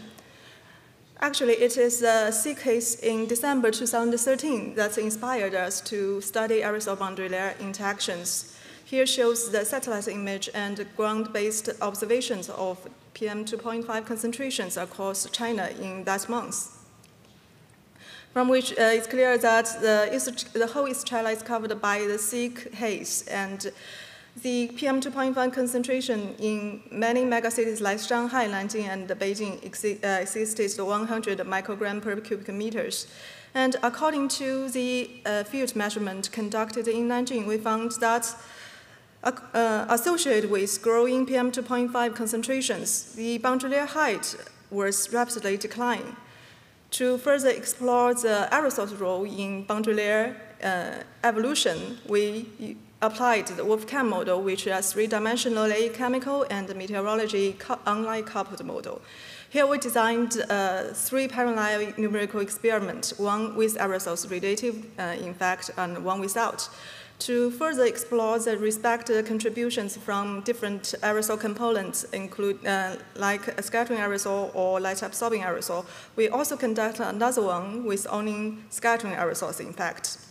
We connect all the measurement data to validate the model, including the PM concentration, the incident radiation flux, and the surface heat flux. Surprisingly, we found that only the stimulation with aerosol's radiative feedback can well reproduce the PM pollution levels and also the incident radiation flux.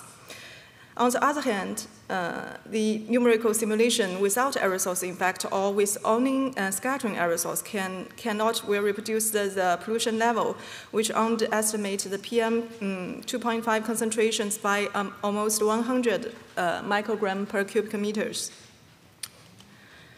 And by comparing these different parallel numerical experiments, we demonstrate the detailed processes of aerosol boundary layer interaction in megacity.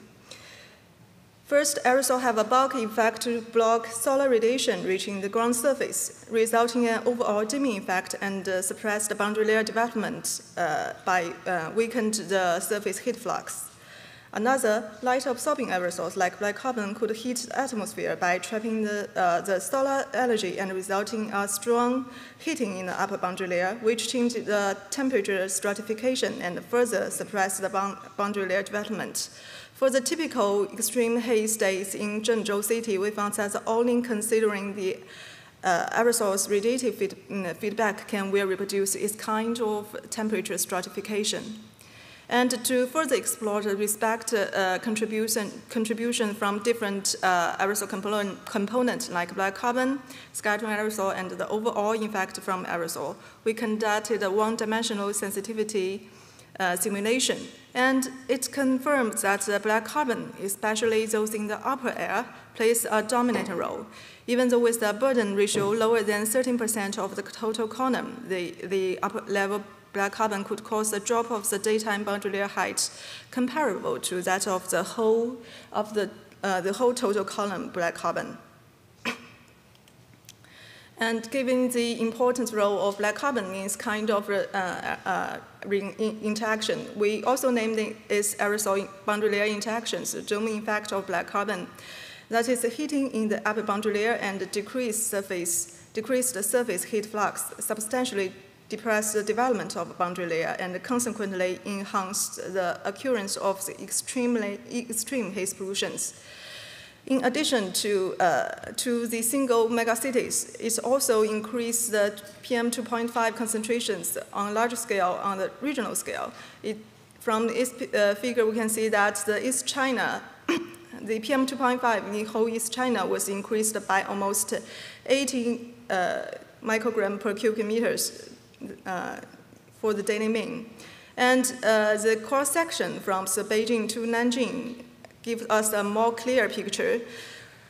From this picture, we can see that the locally emitted aerosol and other air pollutants, which are supposed to be diffused vertically or diluted vertically, are confined in a more shallow boundary layer and lead to the accumulation of near-surface pollution, which is more related to the human health.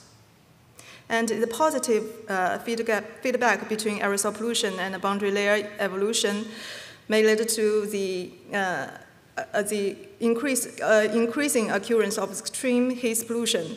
And that is highly possible related to the frequent haze pollution in China, even though the emission control is very strict nowadays.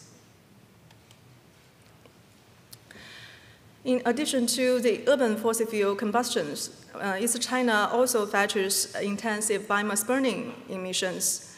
The most typical one is the agricultural fire of the wheat straw in the early summer. During the harvest seasons, the black carbon emissions from the agricultural fire is much more intensive than the anthropogenic activities.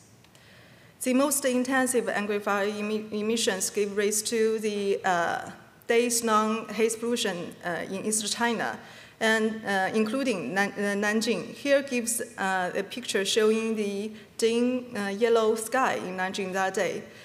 During these hazy days, the weather forecast system seems totally wrong. And first, the predicted forecast air temperature is almost 10 degrees centigrade lower than the observations. Second, the forecast convective rainfall has never happened as predicted. To explore the aerosol's role in its weather anomaly, we used self-developed daily emission inventory and webcam simulation to demonstrate the detailed mechanisms. So here shows the numerical simulation, PM 2.5 mass loading and the satellite retrieved aerosol optical depths. Both the simulation and the satellite image is indicative of a thick bed of aerosols in East China. Such a high level of aerosol loading caused substantial perturbations in radiation balance. When validating the model, we found that the high concentration of aerosol substantially decreased the downwelling shortwave radiation and also the surface sensible and latent heat fluxes. The weakened surface heat flux give rise to the near-surface cooling tendency near the surface, and the biomass burning plume containing plenty of black carbon, which is a light-absorbing aerosol component, led to substantial atmospheric heating around the 2-kilometer altitude. And such opposite temperature response near surface and in the upper boundary layer led to substantial modifications in temperature stratification. Such changes in temperature stratification substantially weakened the convective motion or turbulent motions during that day. And the smaller vertical velocity associated with the weakened turbulence motions, it's not favorable for the updraft of the water vapor transport. And in addition, the atmospheric heating did lower the relative humidity. Both of them contributed to the dissipation of the convective rainfall.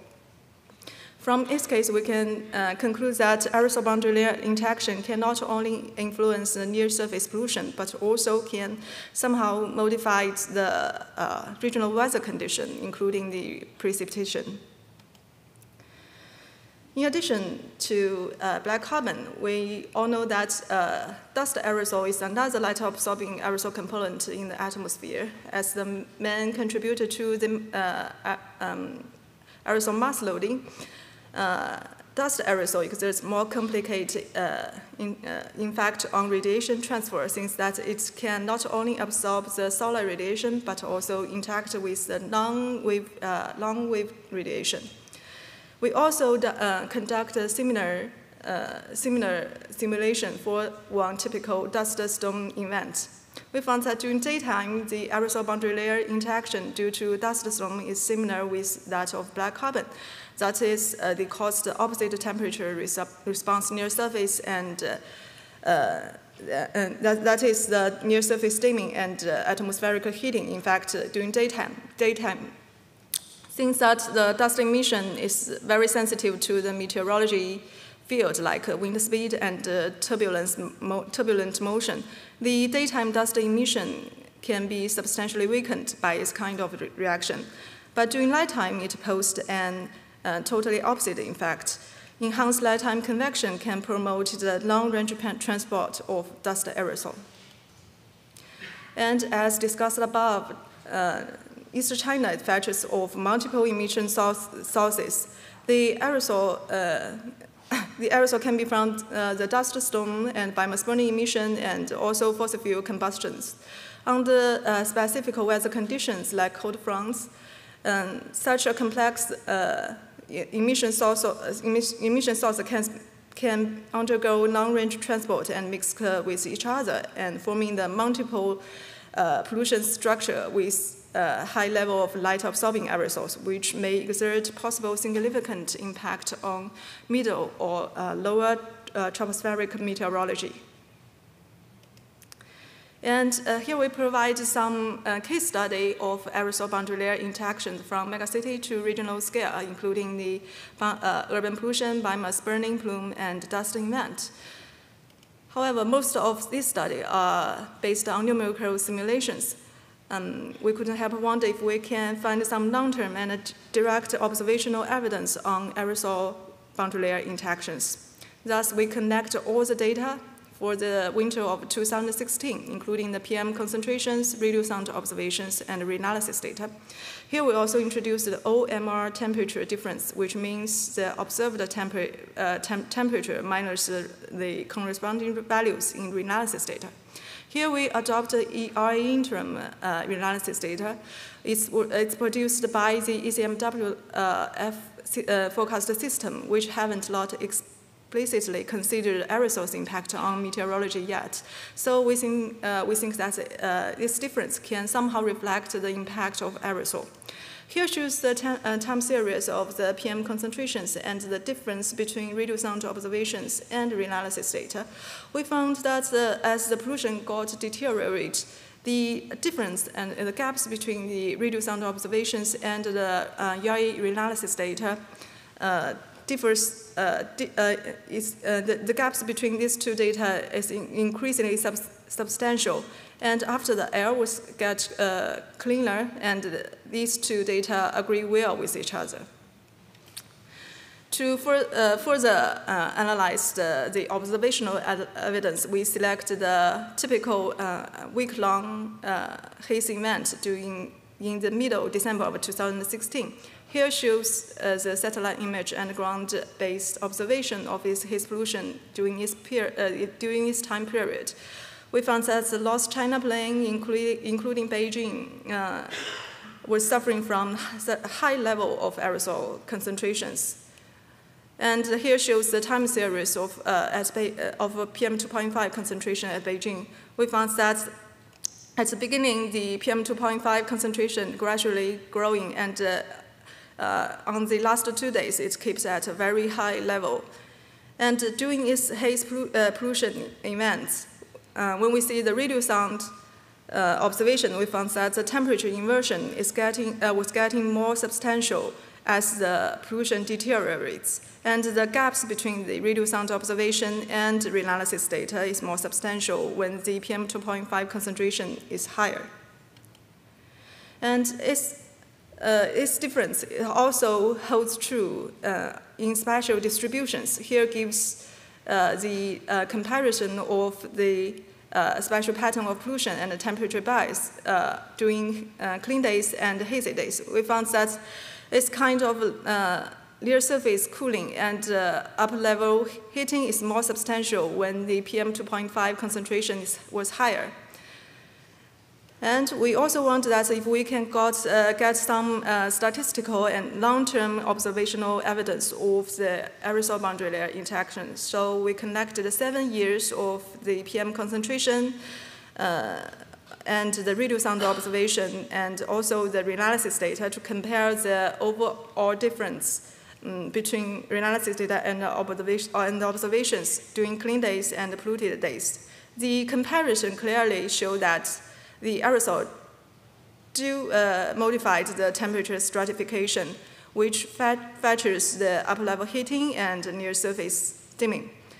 After realizing that the most essential feature of the aerosol boundary layer interaction is the atmospheric heating and the near surface dimming, we proposed an index to represent the aerosol boundary layer interaction in density by summing up its two terms. And we found that this index can correlate well with the PM2.5 concentration as well as the next day pollution deterioration. We also combined the sounding observations, aerosol observation, and one-dimensional online coupled Wolfram model to study the key factors influencing aerosol boundary layer interactions.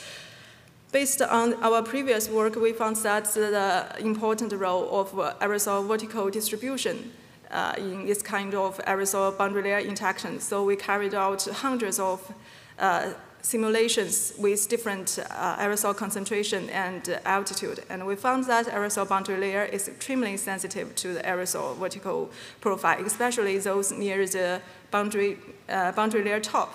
Also, we found that the zooming effect of black carbon can be significantly intensified when black carbon gets internally with scattering aerosol. And the boundary layer top decrease in rural area could be greater than that in the urban area. After get some basic and general information of the aerosol boundary layer interaction, we tried to get some technical and policy implications from this aspect. From this figure, we can see that the aerosol boundary layer interaction is very sensitive to the vertical distribution of aerosol, and it is very sensitive to the aerosol near the boundary layer top.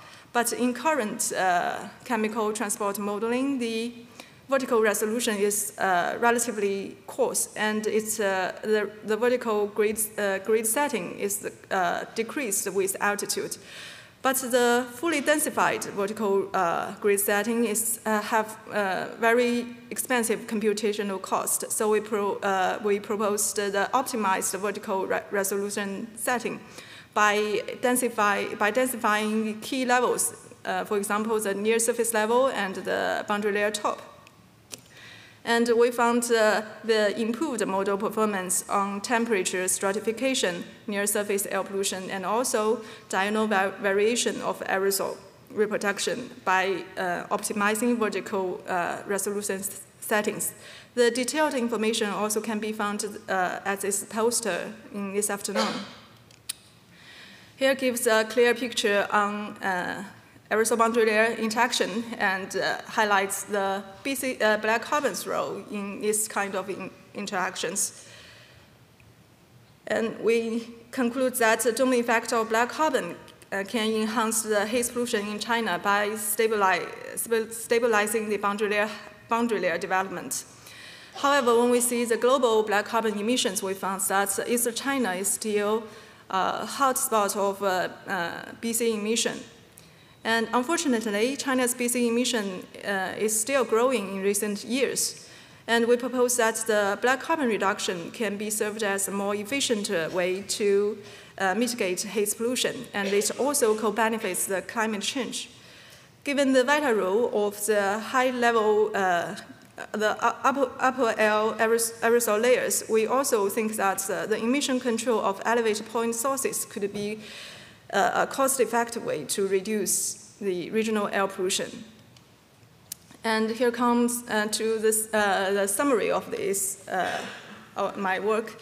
First, we found that light-absorbing aerosols like black carbon and mineral dust play a very important role in aerosol boundary layer interactions through their radiative impact. Such kind of impact could also influence the regional weather and the rainfall patterns and intensity. Second, the dome effect of black carbon could substantially enhance the near-surface haze pollution. And third, we propose reducing the emission of light-absorbing aerosols, served as an efficient way to mitigate the haze pollution and co-benefits the climate change. And although we have a general picture of the aerosol boundary layer interaction, there are still a lot of issues to be addressed in the future. As shown here, the aerosol in the atmosphere can influence many meteorological fields like radiation, temperature, relative humidity, boundary layer, turbulent motions. It further poses perturbations on photochemistry, aqueous phase chemistry, heterogeneous chemistry, and diffusion, and even dry deposition of aerosol, and whereby influencing the formation and accumulation of aerosols.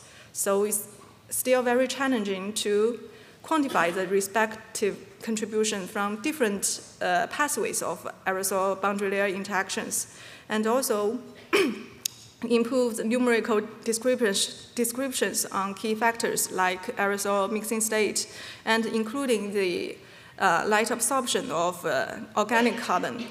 Also, it's a challenge to understand the role of boundary layer interaction in regional transport of air pollution.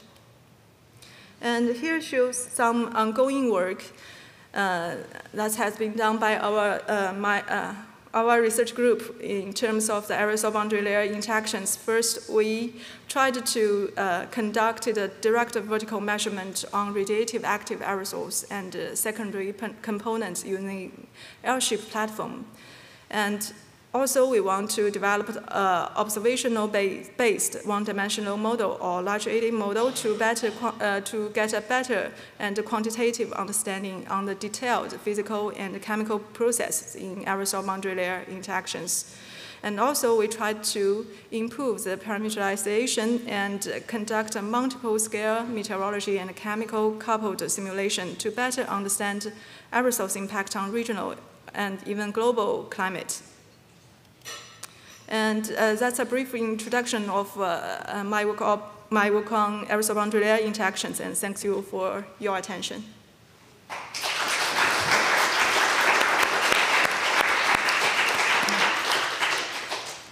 Thank you very much for this overview of your work. Is there a quick question for Xin? Thank you. That's really very interesting work.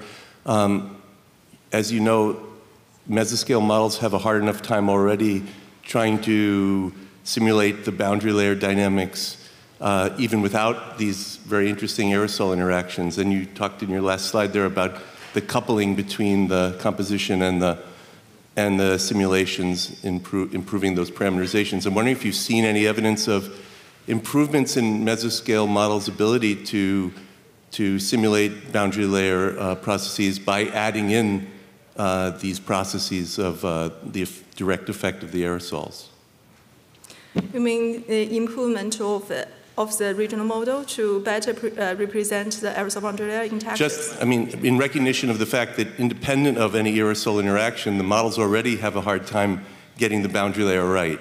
Have you seen any evidence so far that you can improve their ability to represent the boundary layer by adding these interactions? I think first we need to improve the calculation of the optical property of the aerosols, and we also need to set refined the vertical resolution of the regional model to better represent this kind of interactions. And as we all know that there is a lot of aerosol components that is also light absorbing, like organic carbon, but it haven't included in the current model, which needed to be improved in the future work. Okay, thank you very much. And we will now move on to the next speaker. The next speaker is Vinayak Sinha. He's an associate professor at the Indian Institute of Science Education and Research, Mohali.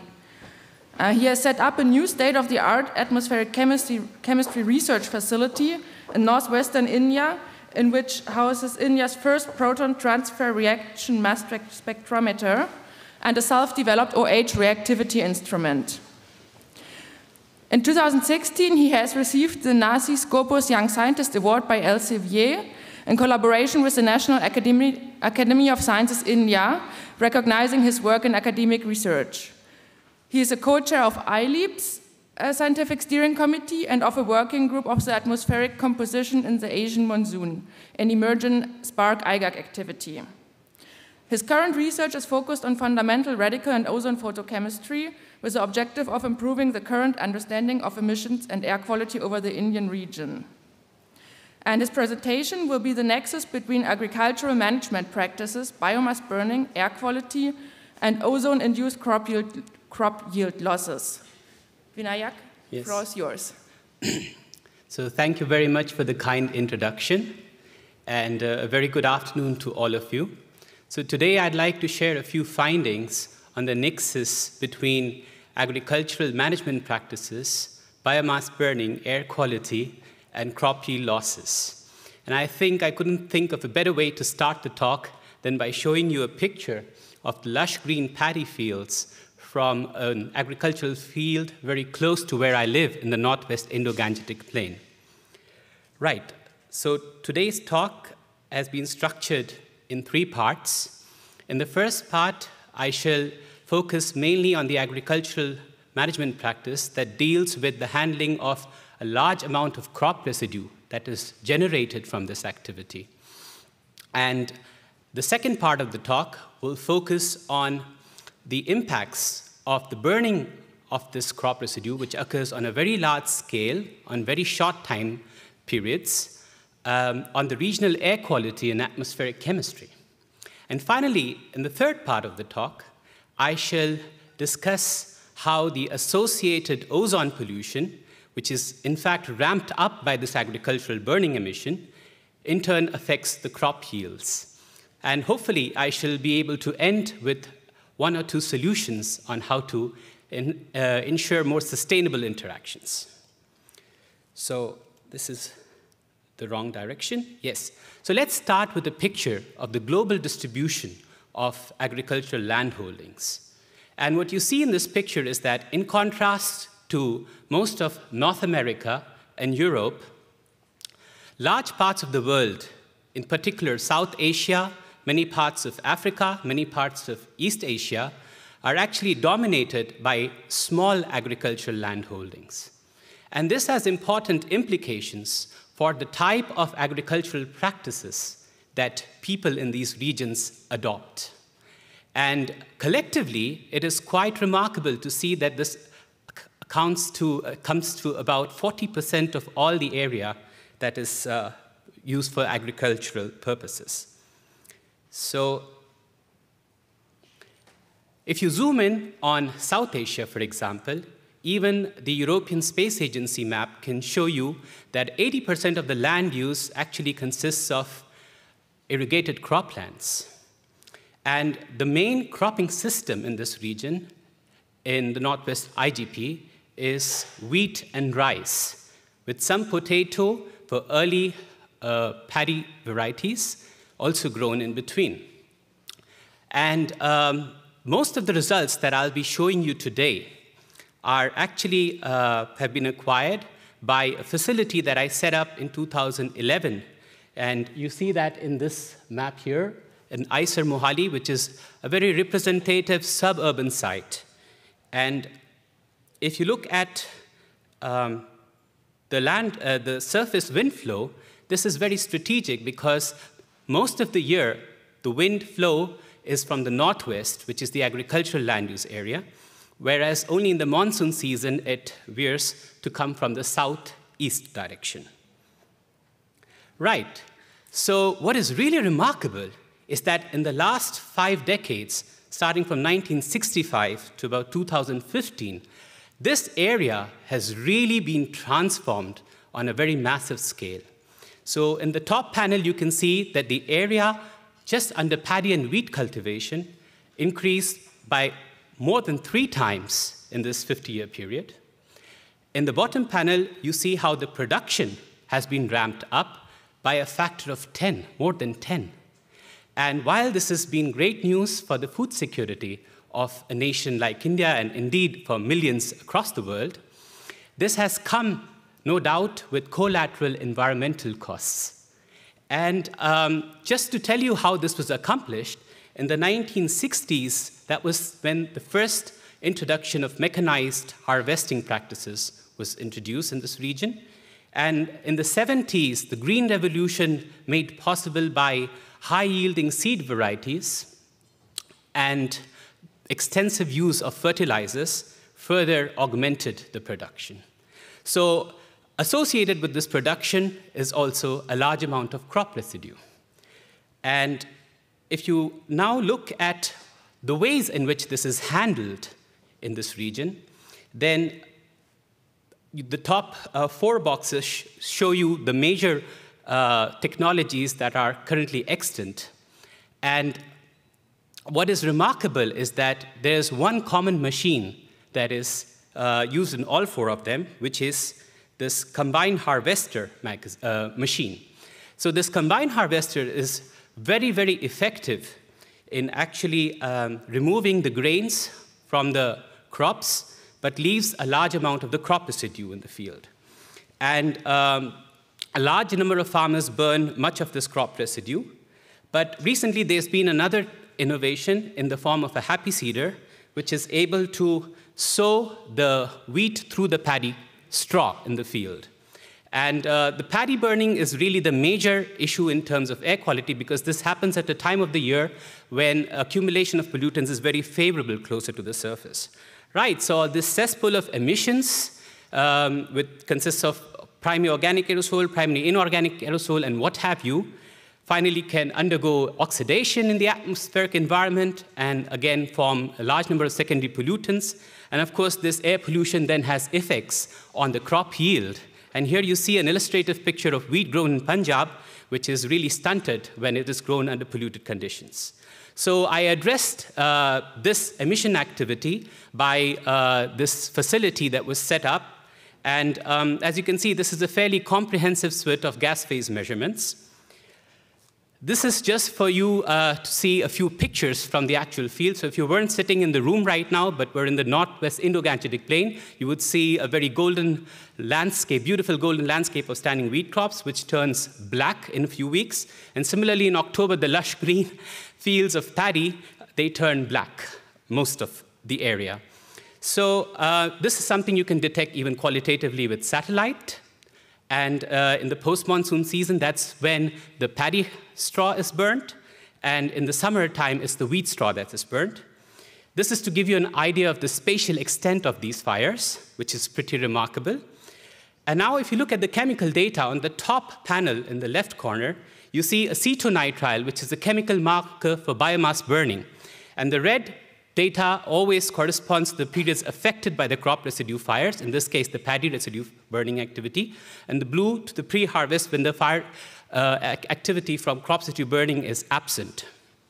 And what you can immediately appreciate is that no matter what hour of the day we talk about, the enhancements in a large number of, first of all, the chemical marker for biomass burning emissions, as well as a large number of health-relevant molecules, such as benzene, which is a human carcinogen, are significantly enhanced. And what I found really nice in terms of observations here is that the enhancements are most pronounced and occur at a time when the farmers actually set fire to their fields. And this happens primarily in the late evening hours when law enforcement is at its weakest. And I guess many of these emissions would be expected because it is known that biomass burning can emit the suite of compounds. But what we found to be a very remarkable discovery in terms of the air quality impact was the discovery of photochemical formation of a molecule called isocyanic acid. And isocyanic acid concentrations, just hold on for this for a minute, is frequently above 1 ppb. And you can also see that it has a strong photochemical source, just like ozone, but also a very remarkable secondary source that appears, a primary emission source in the late evening hours that appears during the fire-impacted periods.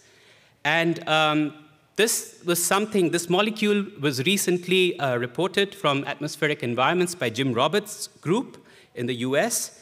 And its toxicity really comes from the fact that at concentration exposures of more than 1 ppb, when inhaled, it can dissociate within the human blood at the pH that's about 7.4, and form NCO- ion, which can then denature various proteins involved in various human functionalities, such as vision and walking, arthritis. And it's a very close chemical relative of one of the gases that was released during one of the world's worst industrial disasters, namely the Bhopal gas tragedy, which is methyl isocyanate. So the photochemical formation pathway has been really well established, and it's primarily OH oxidation. But the message here is that in order to form isocyanic acid, you need precursor molecules such as amides and alkylamines. And these alkylamine compounds have incredibly high OH reactivity. So some of the things that people sort of realize without knowing the causative agent now become more clarified with these measurements, which is that there's obviously a very significant increase in eye-related complaints during the periods affected by the paddy harvest fires, paddy crop residue harvest, post-harvest fires. Right, now that we've seen a little bit of what happens due to the crop residue burning in the post-monsoon season, let's look at the summertime, because this is a very contrasting time of the year.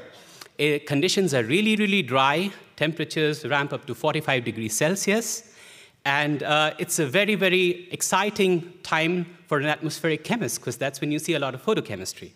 So when you look at similar profiles of the mixing ratios of different compounds versus hour of the day, by now you know the red corresponds to the crop fire influence period when the wheat straw is burnt, and the black to the non-crop fire influence period. You can again see that acetonitrile, the chemical marker for biomass burning, is significantly enhanced. But here you actually see a large number of photochemically formed compounds. And again, some of these have been very rarely reported or measured in atmospheric environments, like hydroxyacetone, butane 2,3-dione. And isocyanic acid is even higher than the post-monsoon period measurements. So if now one is interested in knowing what fraction of the reactive chemical composition is perhaps not measured by the suite of compounds that are routinely monitored, then OH reactivity is an excellent parameter to employ, to measure. And the way you do this is that the total OH reactivity is a proxy for the total reactive pollutant loading, because most emissions molecules you see here react primarily with the OH radical. The total OH reactivity is defined as the product of the rate constant of a molecule with the OH radical multiplied by the measured concentration of that pollutant. And so now if you have a direct measurement of the total OH reactivity, which you can compare with the OH reactivity calculated due to the measured compounds, then any difference between the two enables you to tell how much of the reactive fraction of the chemical composition of air still remains unmeasured. And this is a nice picture from a review article published in Atmospheric Environment, which shows how this single parameter has been able to improve our understanding in different atmospheric environments. Of course, you see that considering the measurements that were available when this paper was published, there's still a big gap over India. So one of the first things we did was to try and address that. If you look at, so I'm just cutting to the chase and showing you the final results of the OH reactivity measurements. In the northern crop fire influence period in summer when wheat straw is burnt, the absolute OH reactivity is only 28 per second. And actually, with the measured chemical composition of air, as well as the modeled chemistry, we can almost fully account for the compounds that are present in the air. So we have a very good idea of the reactant mixture. On the other hand, if you look at the crop fire influence periods, the absolute number increases by more than a factor of 2 to 64 per second, and we can not account for about 40% of the reactant mixture that's out there. So this has large implications in terms of fundamental understanding. And of course, we were keen to know what could be responsible for that. So for that, we undertook experiments in the field where we sampled the smoke right where the burning action occurs. We brought the smoke to our labs, and we were able to measure the emission factor, which is basically the gram of the compound emitted per kilogram of the biofuel burned. And the key point here really is that during different stages of the fire, you get very different amounts of emission. In fact, in the flaming stage of the fire, which is associated with a high modified combustion efficiency, there are many compounds that are negligible or hardly emitted. But in the smoldering stage, which persists in the actual fields for hours together, you actually see emission of amine compounds and amide compounds, which can actually help you close the OH reactivity. Now, that was all about primary emissions, but what is the impact on ozone? So here you see a picture which shows you the 20 ppb enhancement in surface ozone. Of course, ozone is more tricky because it can be due a combination of all these three factors, so we checked out each of these in turn.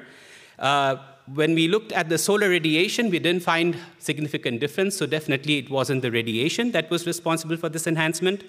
When we looked at long-range transport, then we filtered the data for air masses that were local, as in they had spent the last 72 hours only over the region. And actually, in that case, the enhancement even went up from 19 to 28 ppb, so that was not a driving factor.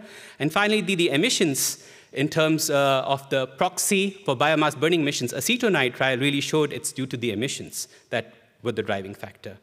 So this is just a picture to tell you that we don't just rely on one molecule, but actually with the suite of compounds that we measure at our site, we can distinguish between different forms of biomass burning and also fossil fuel burning. And this is a summary of the second part of the talk, which was the effect of the emissions on air quality.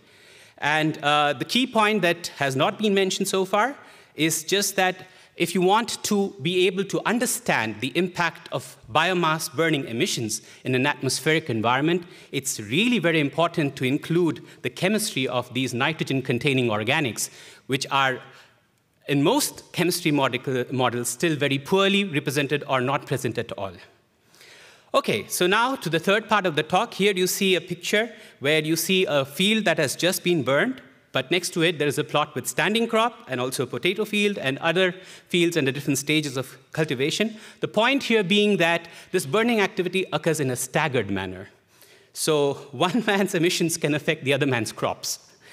And then it is very meaningful to actually look at the crop harvesting patterns. So for example, there are early rice varieties and there are late rice varieties. And the early ones mature in 90 days. The late ones in 165 days. And so you can have the case very frequently in October where when the early ones are harvested, then the crop residue burned from that, it actually ramps up the ozone and it can affect the yields of the late harvesting, late maturing rice varieties. So this is just a summary of which crops are very, very strongly affected by this burning. Now, knowing that the ozone can affect the crop yield so significantly, what exactly are the estimates in the literature concerning the same? So this is a table that lists most of the published work on this, and I could speak 1 full hour and more just on this table, but I shall not do that today. I just want to highlight one major deficiency, or two rather, in these studies. The first is that all the studies in black, they actually use uniform crop cycles, growing season cycles. So for example, for wheat, they use December to February across different climatic zones in India, which makes no sense because in March, you still have the early sown wheat maturing and in the flowering stage when it is most sensitive to ozone and when ozone concentrations in the ambient air are quite high. So that's one of the issues. And these estimates are all over the place, as you can see. The lowest putting the figure at about $1 billion US, the highest at $6 billion US. And the study in red was actually performed by a group where we took into account the actual cultivation periods of the crops in 2 states of India. Now, one of the things that is a limitation of all of these studies is the fact that they assume that ozone in the air actually means ozone inside the plant, which of course we know is also not true because it depends on whether the stomata are open or closed.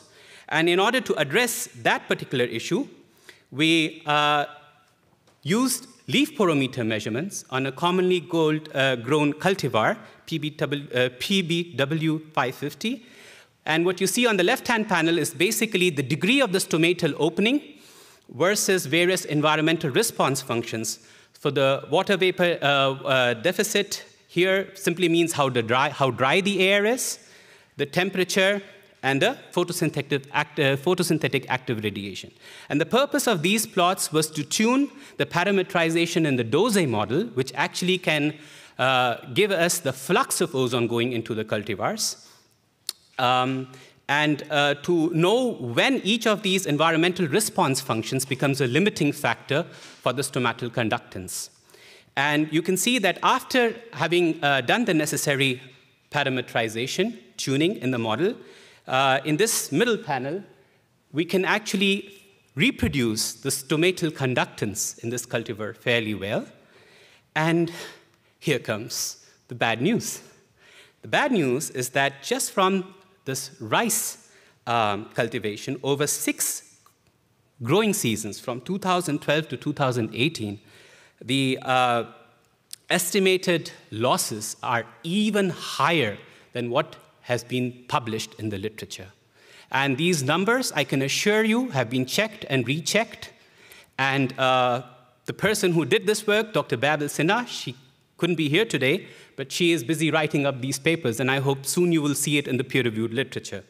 Now, of course, one can appreciate that this is a matter of grave concern because it concerns the food security, and also keeping in mind that most of these developing regions of the world are expected to be the global hotspots for future surface ozone increases, in particular the South Asian subcontinent. So we really need to be able to get to the bottom of this. Right. I am now ready to summarize some of the findings. So I hope in this talk today, I could make you aware of certain issues. And one of the things, of course, is that there's really a very complex nexus that exists between agricultural practices, air quality, and crop yields. There are very significant differences in the way agriculture is carried out in developing countries and developed countries. Developed countries typically have monocultures. In developing countries, the same agricultural plot is actually used for a large number of other activities as well. And so this is important to keep in mind when we want to develop solutions that can be implemented in different regions of the world. You could see that the atmospheric chemical composition has a direct bearing on the crop yield. And there are still lots of gaps in terms of our fundamental understanding. 2 that stand out, again, from the point of view of developing countries is the simulation of ozone. You can find thousands of papers in the literature which really raise my BP a little bit because they simply take the measured ozone, tune their model, and reproduce the measured ozone. But it's absolutely not clear in many of these studies. I understand it's a starting point. It's a good starting point. Somebody has to do that work too. But one should not take it that the science behind that has been fully solved or is well understood. Because often in these same studies, they talk nothing about the validation of the emission inventories of the precursors of ozone in these regions. So they're pretty silent on that. And the other is, of course, how the ozone how much of it actually, which is in the air, goes into the cultivars depends on the growing season period that is considered in these analysis, and also in being able to do actual measurements using a leaf porometer. So farmers are both actors and victims, and I have to say that it is they who bear the brunt of the health risks because they are closest to the place where all these emissions occur. Of course, they are the ones who are the protagonists, but at the same time, one cannot ignore the fact that we all consume the food, and they are the ones who have to take the biggest hit when it comes to health risks. Finally, I don't want to end this talk on a gloomy note. Not everything is gloomy here. The happy seeder machine that I showed you, which is capable of sowing the wheat seeds through the paddy straw, has actually started to make a very big difference in terms of the crop residue burning emissions released into the atmospheric environment. And the good thing about it is that it's able to bring co-benefits also in terms of yields and retaining the nutrient availability in the soil. And this is just to tell you that in 2008, there were only about 300 of these.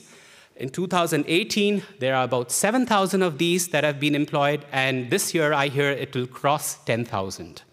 So with that, I'd like to thank all the wonderful people and all the funding agencies that have made this kind of work possible. And I'd like to, in particular, thank WMO GAW program for the travel support. Otherwise, I was not planning on attending the EGU this year. This is Dr. Babel Sinha, and there are a few students from the group also in the audience, I think. So these are the people, Gina Mills, Felicity Hayes, and Alex Gunther Gren-Wolf, who were also very, very helpful for this work. With that, I'm happy to take questions. This is from Punjab. I hope one day some of you may visit the place and I can treat you to the cultural extravaganza too. Thank you for your attention.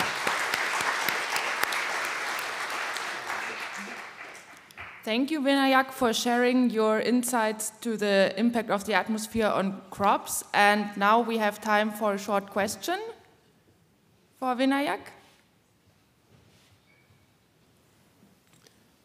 Since you're working in a world where there's both rice and other cultivars that are being grown, I didn't hear you mention something about the role that the methane from the rice is playing in this whole picture. Maybe you could say a word about that. Okay. So actually, there is a program that looks at that. One of the intentions of setting up the facility that I did in India was to tackle problems that are not addressed by other research programs. So when it comes to methane emissions from paddy, there's a lot of work that's being done by the National Physical Laboratory in Delhi. And we also know of a new initiative, actually, which has been instigated by the good offices of the WMO, which will be carried out by the Ministry of Environment and Forests in India. So they will do monitoring of all the greenhouse gases during different growing seasons. So yes, my work doesn't cover that part. I am not looking at that. But this is something that will be tackled. But methane's playing a role, certainly, in the chemistry that you're focusing on. So actually, this is again a perspective that comes from the developed countries. If you look at the reactivity and the contribution of individual compounds as precursors of ozone, then yes, during the crop fire influence periods, we do see enhancement in methane, but its reactivity, so about 1800 ppb of methane is only 0.3 per second. 1 ppb of isoprene from this pyrogenic source is about 2.7 per second. So in terms of this, it's not that important. Yeah. Okay, thank you very much. And we move on to the next presentation, which will be given by Angela Benedetti.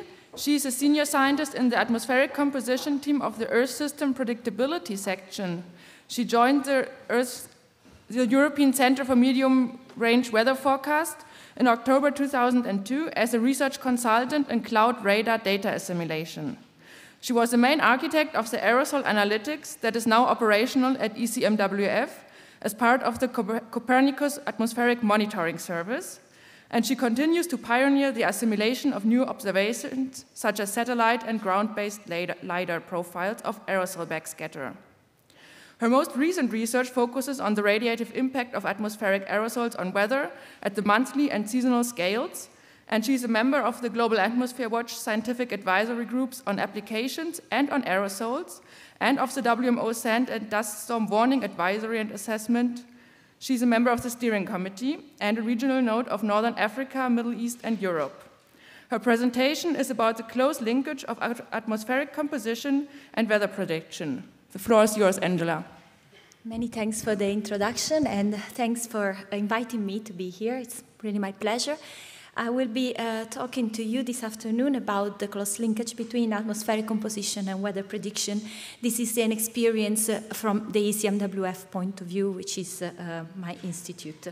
And I have several colleagues to thank for this presentation, and you will see their names in the course of the presentation. So we know that numerical weather prediction models are well suited for forecasting atmospheric composition because they provide a framework with realistic transport and characterization of removal processes, for example, precipitation, which are very important for the air quality. But also, the atmospheric composition can affect the weather, and that's what we're going to explore in this presentation. And you can see that this is a very complex system with a lot of different emission sources, both natural and anthropogenic. And then you have all the transport and removal processes that happen both in the troposphere and in the stratosphere. So it is a very complex system, and the reason why we need complex models is because the system is complex. So that's my message. Just looking at some constituents that affect the weather, the aerosols are known for the impact. You have natural emissions from several sources, the sea salt, you have desert dust emissions from deserts, you have biomass burning aerosols from smoke, and then volcanic ashes from volcanic eruptions, and then you have anthropogenic emissions. And the aerosols interact with the radiation by reflecting the solar radiation back to space, also absorbing, depending on the type of aerosols. And also, they interact with clouds and provide, for example, cloud condensation nuclei and modify the characteristics of clouds as far as interaction with the radiation. So they are very important players. Here's what I call an aerosol dilemma. So we know that the aerosol radiative impacts depend strongly on what type of aerosols are emitted. For example, if you focus on this top panel, and it's a figure taken from Samset and co-authors from 2016. If you look at the column that says BC times 10, this is the impact that BC multiplied by 10.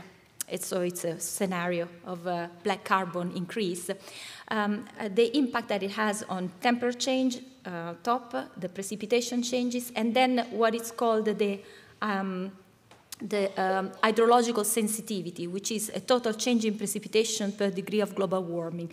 All the models here that are represented by the various bars basically agree there is quite a bit of diversity between the models in the amount, but the response of black carbon is different from any other forcing. And in particular, as far as this hydrological sensitivity, the response of the black carbon is negative. What happens then, what you operate in an air quality like a strong reduction of aerosols, for example, in an air quality policy scenario, you basically change the global warming. And it's interesting because you think that obviously cleaning the air is a good thing, which it is for the environment, but it can induce locally very big changes and actually enhance the global warming. So this is like some things that we need to think about. The other species that I'm going to look at is ozone, and ozone also is important for weather because it's the main UV filter in the stratosphere, so life as we know it wouldn't exist without the ozone. But in the troposphere, ozone is a pollutant, as we just heard, and it's also a greenhouse gas. So it's important to see, what happens with ozone. So here's a table summarizing the potential that atmospheric composition has to impact the numerical weather prediction, and via a different mechanism. So you have the species on one column, and for example, ozone, aerosols, and greenhouse gases impact directly NWP through dynamics and thermodynamics because of the interaction with the radiation. The aerosols also interact with precipitation and clouds via indirect effects. And then again, aerosol, CO, and ozone can actually have an impact in the analysis through the tracer mechanism, so can be somehow used to infer winds from the for DVAR. And then you have the radiance assimilation, in which atmospheric constituents are very important because they determine the radiative transfer and the radiance at the top of the atmosphere. So if you want to model radiances and extract, for example, temperature or water vapor information, it is very important to model correctly the atmospheric constituents. And then you have methane, which is a source of water vapor in the stratosphere via oxidation, and then CO2, which is very important for the surface heat fluxes. And actually, these constituents can affect all different ranges of weather prediction, from the analysis to the medium range, subseasonal range, and seasonal range. And I'll show you some examples of this. It was recognized already in the early 90s that it was very important to model these processes. And this was a paper by Hollingsworth, Tony Hollingsworth and co-author, in which he recognized that many advancements had been achieved in numerical weather prediction, but at the time, the early 2000s, was a new era for weather forecasting and for environmental monitoring. So it was like the next step. And this is, in fact, what has happened at ECMWF over the course of the years.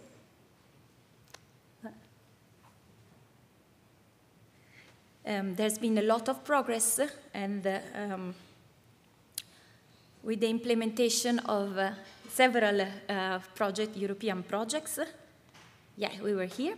And that you see listed there. So the integrated forecast system, which is the numerical weather prediction model developed at ECMWF, has been enriched with the several components. For example, coupled chemistry, aerosol, greenhouse gases, and now integrated chemistry. And the stratospheric ozone was already there in the late 90s. And these components have been used to improve current climatologies. And also, at the moment, in the CAMS configuration, they are running interactively.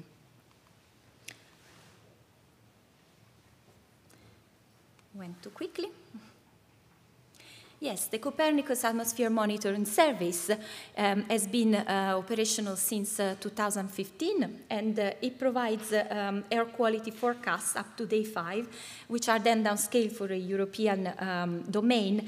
And it's basically based on inputs, fire emissions, anthropogenic emissions, and model-derived emissions for natural aerosols. And it uses a large number of satellite data to produce the models.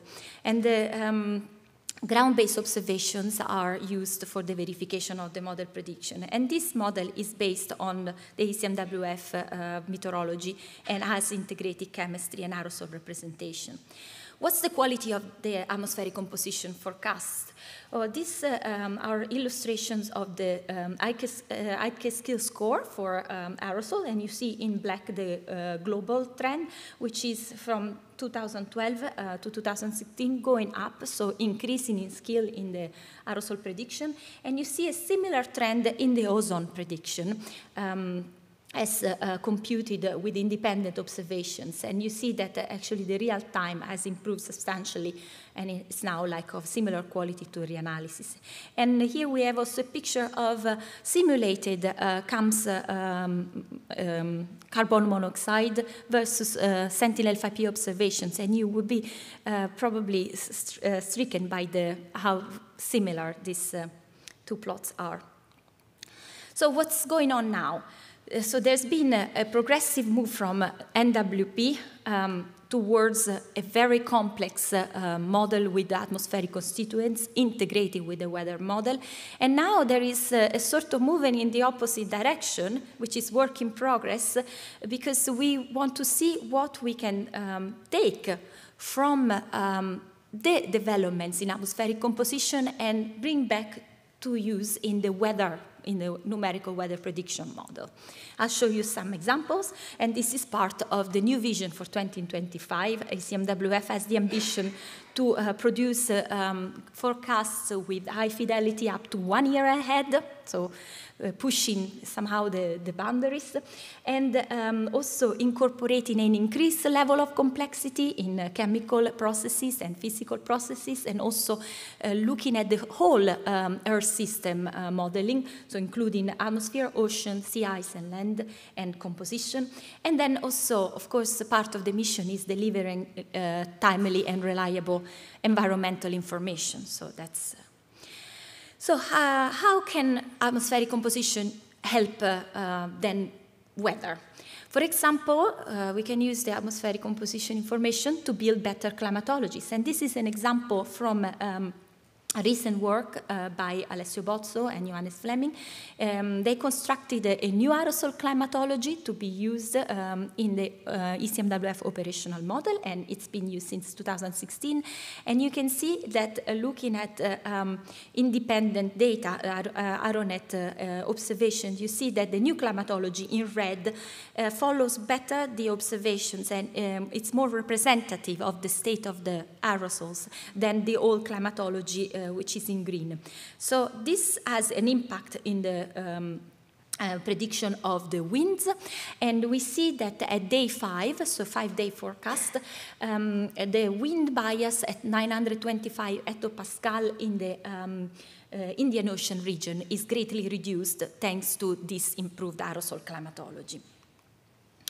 And there is also higher consistency between the aerosols because this climatology is derived from the prognostic aerosols that are in the ECMWF model. Another example is this fire from Siberia and Canada, which were very intense from 2017, and again, Alessio Bozzo and Mark Parrington at ECMWF, they performed a study to investigate the radiative impact of the smoke in the ECMWF model, and they showed that there were several watt per meter square of differences between in the top of the atmosphere net shortwave anomaly, and they were corresponding to the passage of the smoke. And this was particularly evident over the Arctic area where the majority of the smoke was concentrated. So again, we see another example of impact of the aerosols at the medium range. Here we look at the stratospheric ozone, and at the moment stratospheric ozone is not interactive with the radiation, but when we use it interactively in the radiation scheme, ozone, a better description of ozone has the potential to affect the stratospheric temperatures and in return winds. And there is generally an improvement. There is also areas in which this is not, it's not all good news. However, it is very important to continue exploring this potential and understand better the impact of aerosols, particularly with more recent model versions. And this is work in progress. And now moving like in the range, now we're looking at subseasonal range. And these are some studies that I performed together with Frédéric Vittard at ECMWF, summarized in a monthly weather review paper. We ran 2 control runs and 1 run with the prognostic aerosols. The 2 control runs had the old climatology from Tegen, 1997 in the radiation. The second control had the newest climatology, and the prognostic experiment had interactive aerosols, fully prognostic and interactive with the radiation, and only the direct effect was considered. And what's presented here is what they are known as scorecards. I don't know how many of you are familiar with those, but these are a synthetic way to assess the impact of a new configuration of the model on the prediction. And you see a list of variables: temperature, surface temperature, sea surface temperature, wind at various levels in the atmosphere. And if it's blue or light blue, it means that the experiment with the prognostic aerosol or with the modification, in this case the prognostic aerosols, perform better than the control. And in both cases, for both controls, you have a significant impact and a significant improvement in the representation of the several meteorological parameters at week 2 and 4. So at the, like at the range of the monthly subseasonal forecasting range. And this is due to an interaction of the aerosol with the Madden-Julian oscillation. So there is the physical mechanism behind this has been identified, being the Madden-Julian oscillation. We also looked at extreme events with those runs, and we looked at the Indonesian fires of 2015, and you have on one panel on the left, you have like the fire radiative power from August to October 2015. That was a very unusual season, incredibly strong fires in Indonesia that affected the air quality of the whole region for several months. And actually in the runs that we performed that were extended up to 6 months, we were able to predict the cooling due to smoke 6 months ahead. And that was because we prescribed observed emissions. So of course we had the advantage of knowing that there was going to be a lot of smoke. However, if we can develop a predictive fire dynamical model, given that this type of fires have very high predictability, and also they are connected to El Niño, we think that there is potential to actually identify this type of events 6 months ahead, or a season ahead. Again, talking about seasonal prediction, the impact of sulfate aerosol. This plot is from Tim Stockdale, who has looked at the impact of stratospheric aerosols on the temperature response of the seasonal forecast system. And if you don't prescribe correctly the vertical profile of the aerosols, your temperature response is wrong. And you have the ERA interim curve in blue, which is the reference, and in that case, it was system 4 in red. And you see that after a few months, because of the lack of correct prescription of volcanic aerosols, the temperature response is wrong. And he also looked at the impact of ozone at the seasonal range. And again, here you have like a plot of skill score, and the higher the better. You have various configuration. You have persistence in black, which is actually, luckily, the one that performs the worst. And then you have system 4 and system 5 with the climatological ozone, which perform comparatively. And then in blue, you have the system 5, which is the most recent version of the seasonal system at ECMWF with interactive ozone. And you see that the skill is increased. So there's like quite a good news, like definitely something to keep researching. And then I want to just highlight new frontiers in atmospheric composition data assimilation, which is also part of the development that is going on at ECMWF. We know the atmospheric composition is driven by emission and surface fluxes, and embedding emissions fluxes in the data assimilation formulation is the new frontier for development, because if you can estimate the emission fluxes based on observations, then your prediction of the composition fields will definitely be improved. And at the moment, we have the CO2 human emission project, which is funded by Horizon 2020, and has a mission, it has would like to build the capability for monitoring CO2 anthropogenic emissions. So that's the new frontier. And then all these examples that I have mentioned to you, and all this thinking about what atmospheric composition can bring to weather prediction has been summarized in a document by my colleague Rossana Dragani, and it's to understand what are the priority developments for, that are useful for NWP forecasting up to a season. And as I mentioned, the aim is to understand what level of complexity we need and what are the most important processes that we need to describe. So here's some summaries and future perspectives. So I think I don't need to convince this audience that atmospheric composition is an integral and important part of the Earth system. So we need to model it. An accurate numerical weather prediction model with physical and chemical processes and realistic emissions offer what I would say the perfect framework to model atmospheric composition. In return, some elements of the atmospheric composition can improve the weather forecast at various scales, and the interaction mechanisms are different and depend on the species that you're considering. The degree of complexity of air quality that is needed for NWP may depend on the specific application. So we cannot prescribe a general recipe that fits everybody. But obviously, more research is needed in that sense. And then I want to acknowledge the fact that it's thanks to observations, satellite observations, and ground-based network observations, such as those provided by the Global Atmosphere Watch program, that are key to really advance in modeling and prediction of atmospheric composition and also understand better the impacts of on the NWP. So thank you for your attention, and if there are any questions, I'll be happy to answer them.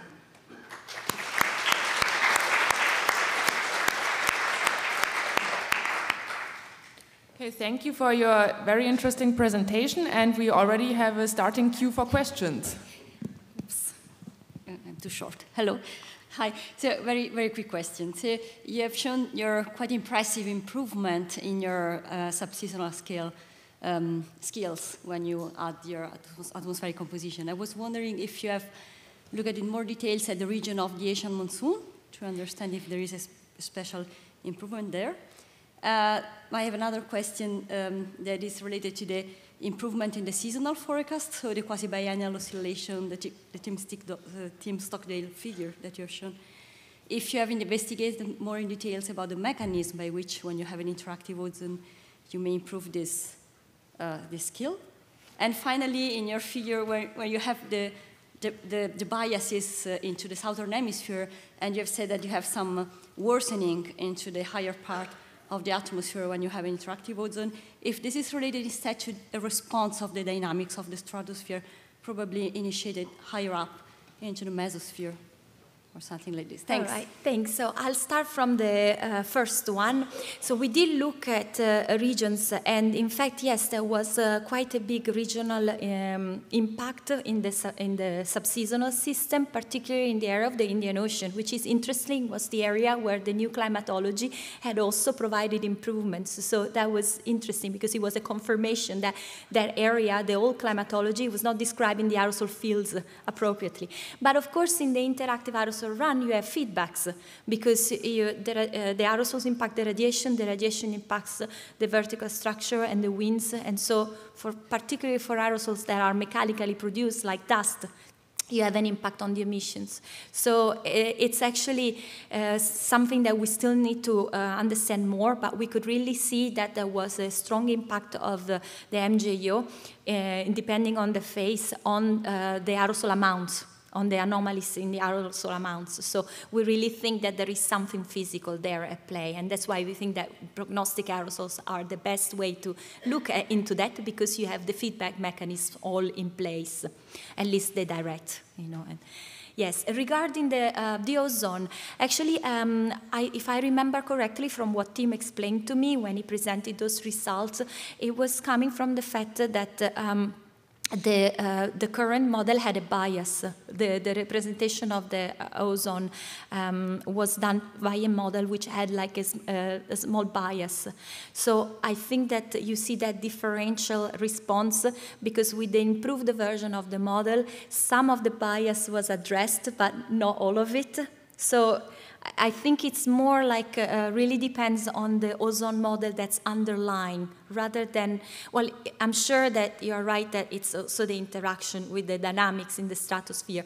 But if I remember from what he was telling me, it was really, depending on what type of aerosol model he was using for the stratosphere and the biases that that model had. And when he used the newer one, it was addressing some of the problems in the middle of the stratosphere. And so, in fact, you saw the improvement, and that was better, but that model was slightly biased in total column. So you had probably the degradation in the upper stratosphere was coming from that. But, yeah. Okay, and I hope that was... Is there another question? Yeah, Alexander? Thanks, Angela, for nice overview of the studies. My question is about how to link GAW observation system and modeling community. What modeling community expect and how the GAW observation system can do some steps for more efficient use of data of GAW for evaluation, for example, ECMWF is already doing, and also in future for data simulation. And of course, these steps, I suppose, should be from both sides. Yes. In fact, my talk was not focusing on that, but I wanted to put a picture of the verification that we do with GAW data, because that's for ozone and for reactive gases is more established, but for aerosols, it's just been put in place, and it's going to become operational soon in the next few months. So we are using GAW data for now, mainly for verification, but also for model development and understanding processes. I just showed you like a small example of verification, but even behind that there is a lot of work and collaboration. And I think the mechanisms are in place because the communities are talking, and that's the most important thing. So the modeling community is talking to the people providing the measurements, and GAW actually has been instrumental in that because, for example, I'm a modeler by background, but I am in the scientific advisory group for aerosols for GAW. So, I actually get to hear a lot about the measurements and how they are made, and, so I get to appreciate more, the observations. But then I also bring my perspective, which is that of a global model. So, we can make use of certain, observations and maybe not others due to maybe our limitations. But I really think that GAW is fostering this dialogue, and I can only hope it continues because it has proven very powerful, this continuous dialogue between different communities. Also, Marco earlier this morning was encouraging not to proceed separately, but to integrate, also integrate in different atmospheric constituents. So far, we have maybe operated a little bit, in compartments. So, but as we see, it's all connected. So we need to also be connected among each other, modelers, data providers, and also people doing different, greenhouse gases or aerosols, and we should talk more together. Okay, thank you very much, Angela, and everybody else from this session. And before you now all run away, before we start the coffee break, we would also like to acknowledge the photos that we have seen during the questions, which were submitted by different Global Atmosphere Watch stations in the framework of the 30th anniversary. And one station also submitted a video, which we will now have a look at. And after that, we would get back to the questions that were asked before the lunch break to the Scientific Steering Committee. So if you can wait a little bit more, that would be awesome. Yeah.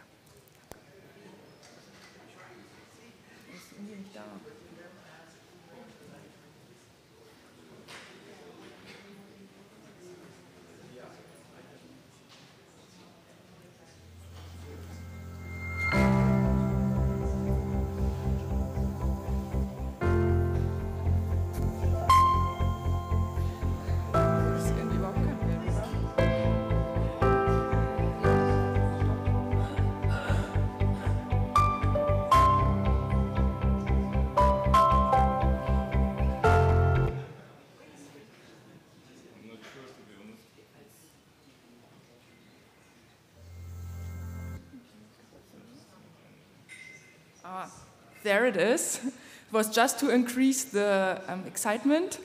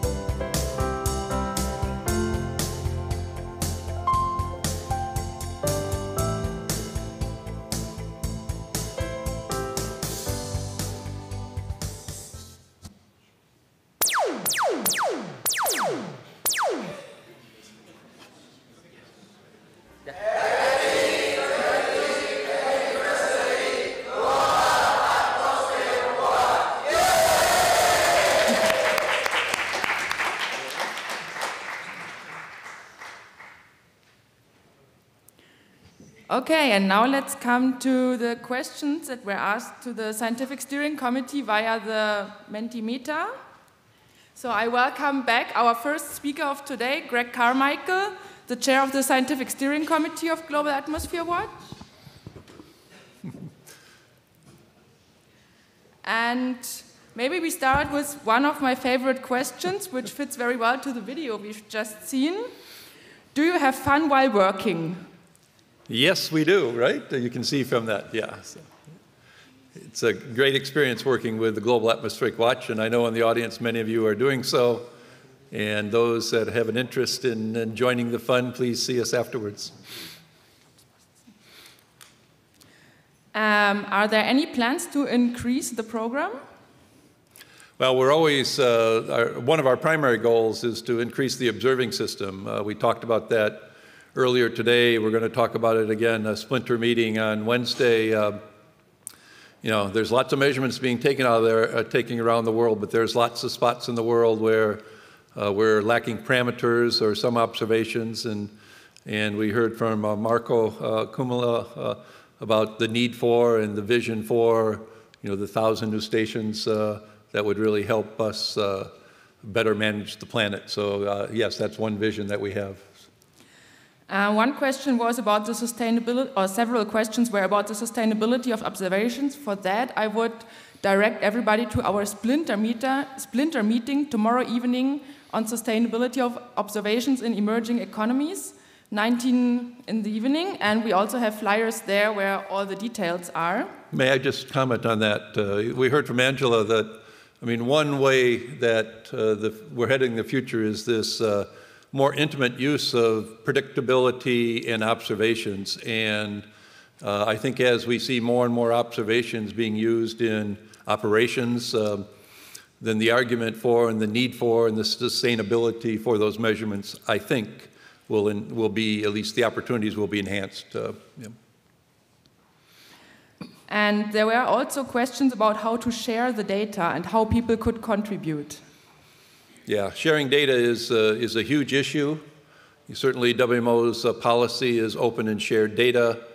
You know, I think from the satellite community, that's been a practice.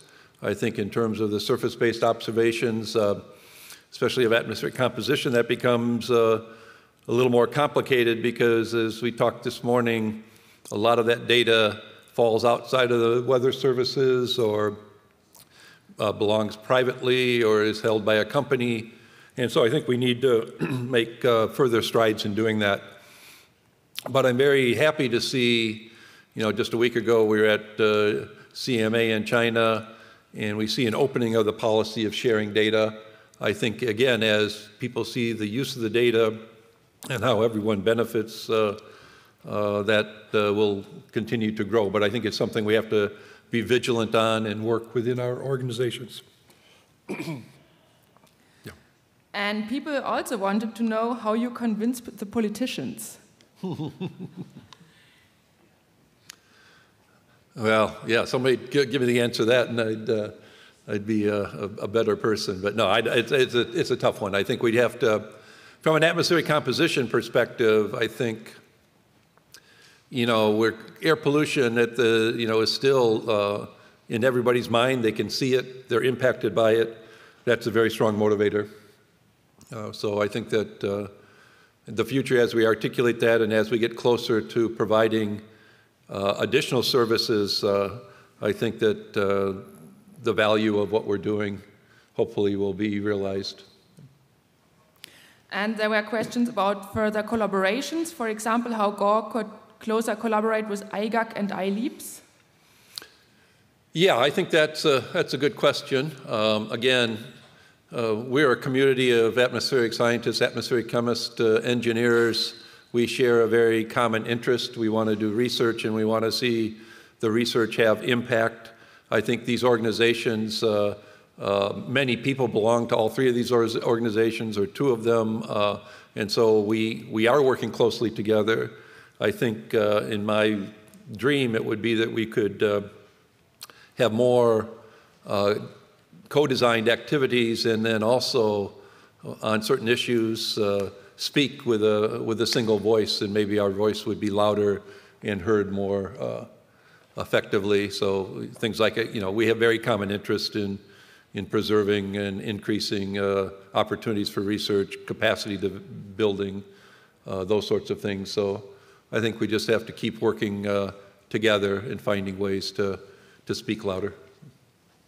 And there were also some questions about the observing networks. So what about satellite observations, if we plan to include mobile networks, and if there are any VOC observations? What was the last part? If there are VOC observations, volatile organic compounds observations. Oh, okay, yeah. Yes, we need. I mean, certainly I think the satellite is a community that certainly is advancing as community speaks strongly together. I think the Global Atmospheric Watch program is integrating more and more the satellite observations. We've had a working group, expert team working on the rolling review of requirements, including satellites, and Richard Eichmann from NASA is just taking over the leadership of that activity. We see all these tremendous assets coming online, and also those being planned to the latest decadal survey. We see the suborbital platforms and their capabilities being a more integral part of those. So I think at that scale, we're going to, it's going to be a super exciting time. And I think at the other end of the spectrum, the low-cost sensors, the need for information at higher spatial temporal resolution and at the personal kind of control of the observations and ownership, awareness. I think that's happening and exciting. I think we'll see how we can use it over the next a few years and decades of how that will find its way into more science-based analysis, but I think it's exciting. And certainly we have reactive gas group has been measuring hydrocarbons. That's an important component. But as we learned from an atmospheric chemistry perspective, we heard a great talk earlier in this session.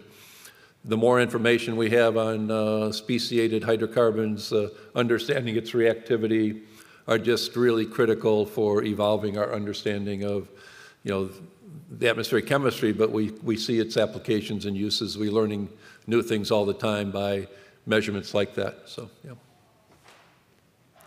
Okay, thank you. Are there any further questions from the room to Greg, or any comments from people from the Global Atmosphere Watch community or others, which they would like to share?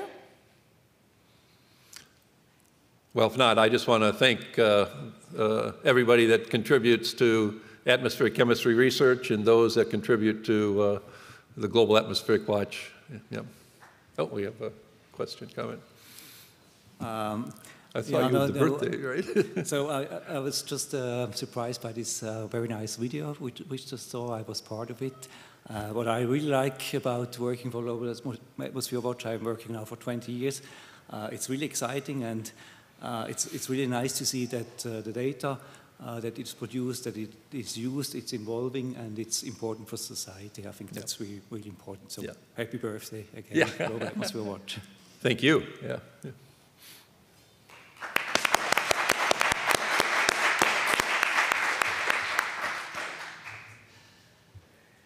And I think with this we can close the session and wish GAW a happy birthday again and go to the coffee break. So happy birthday.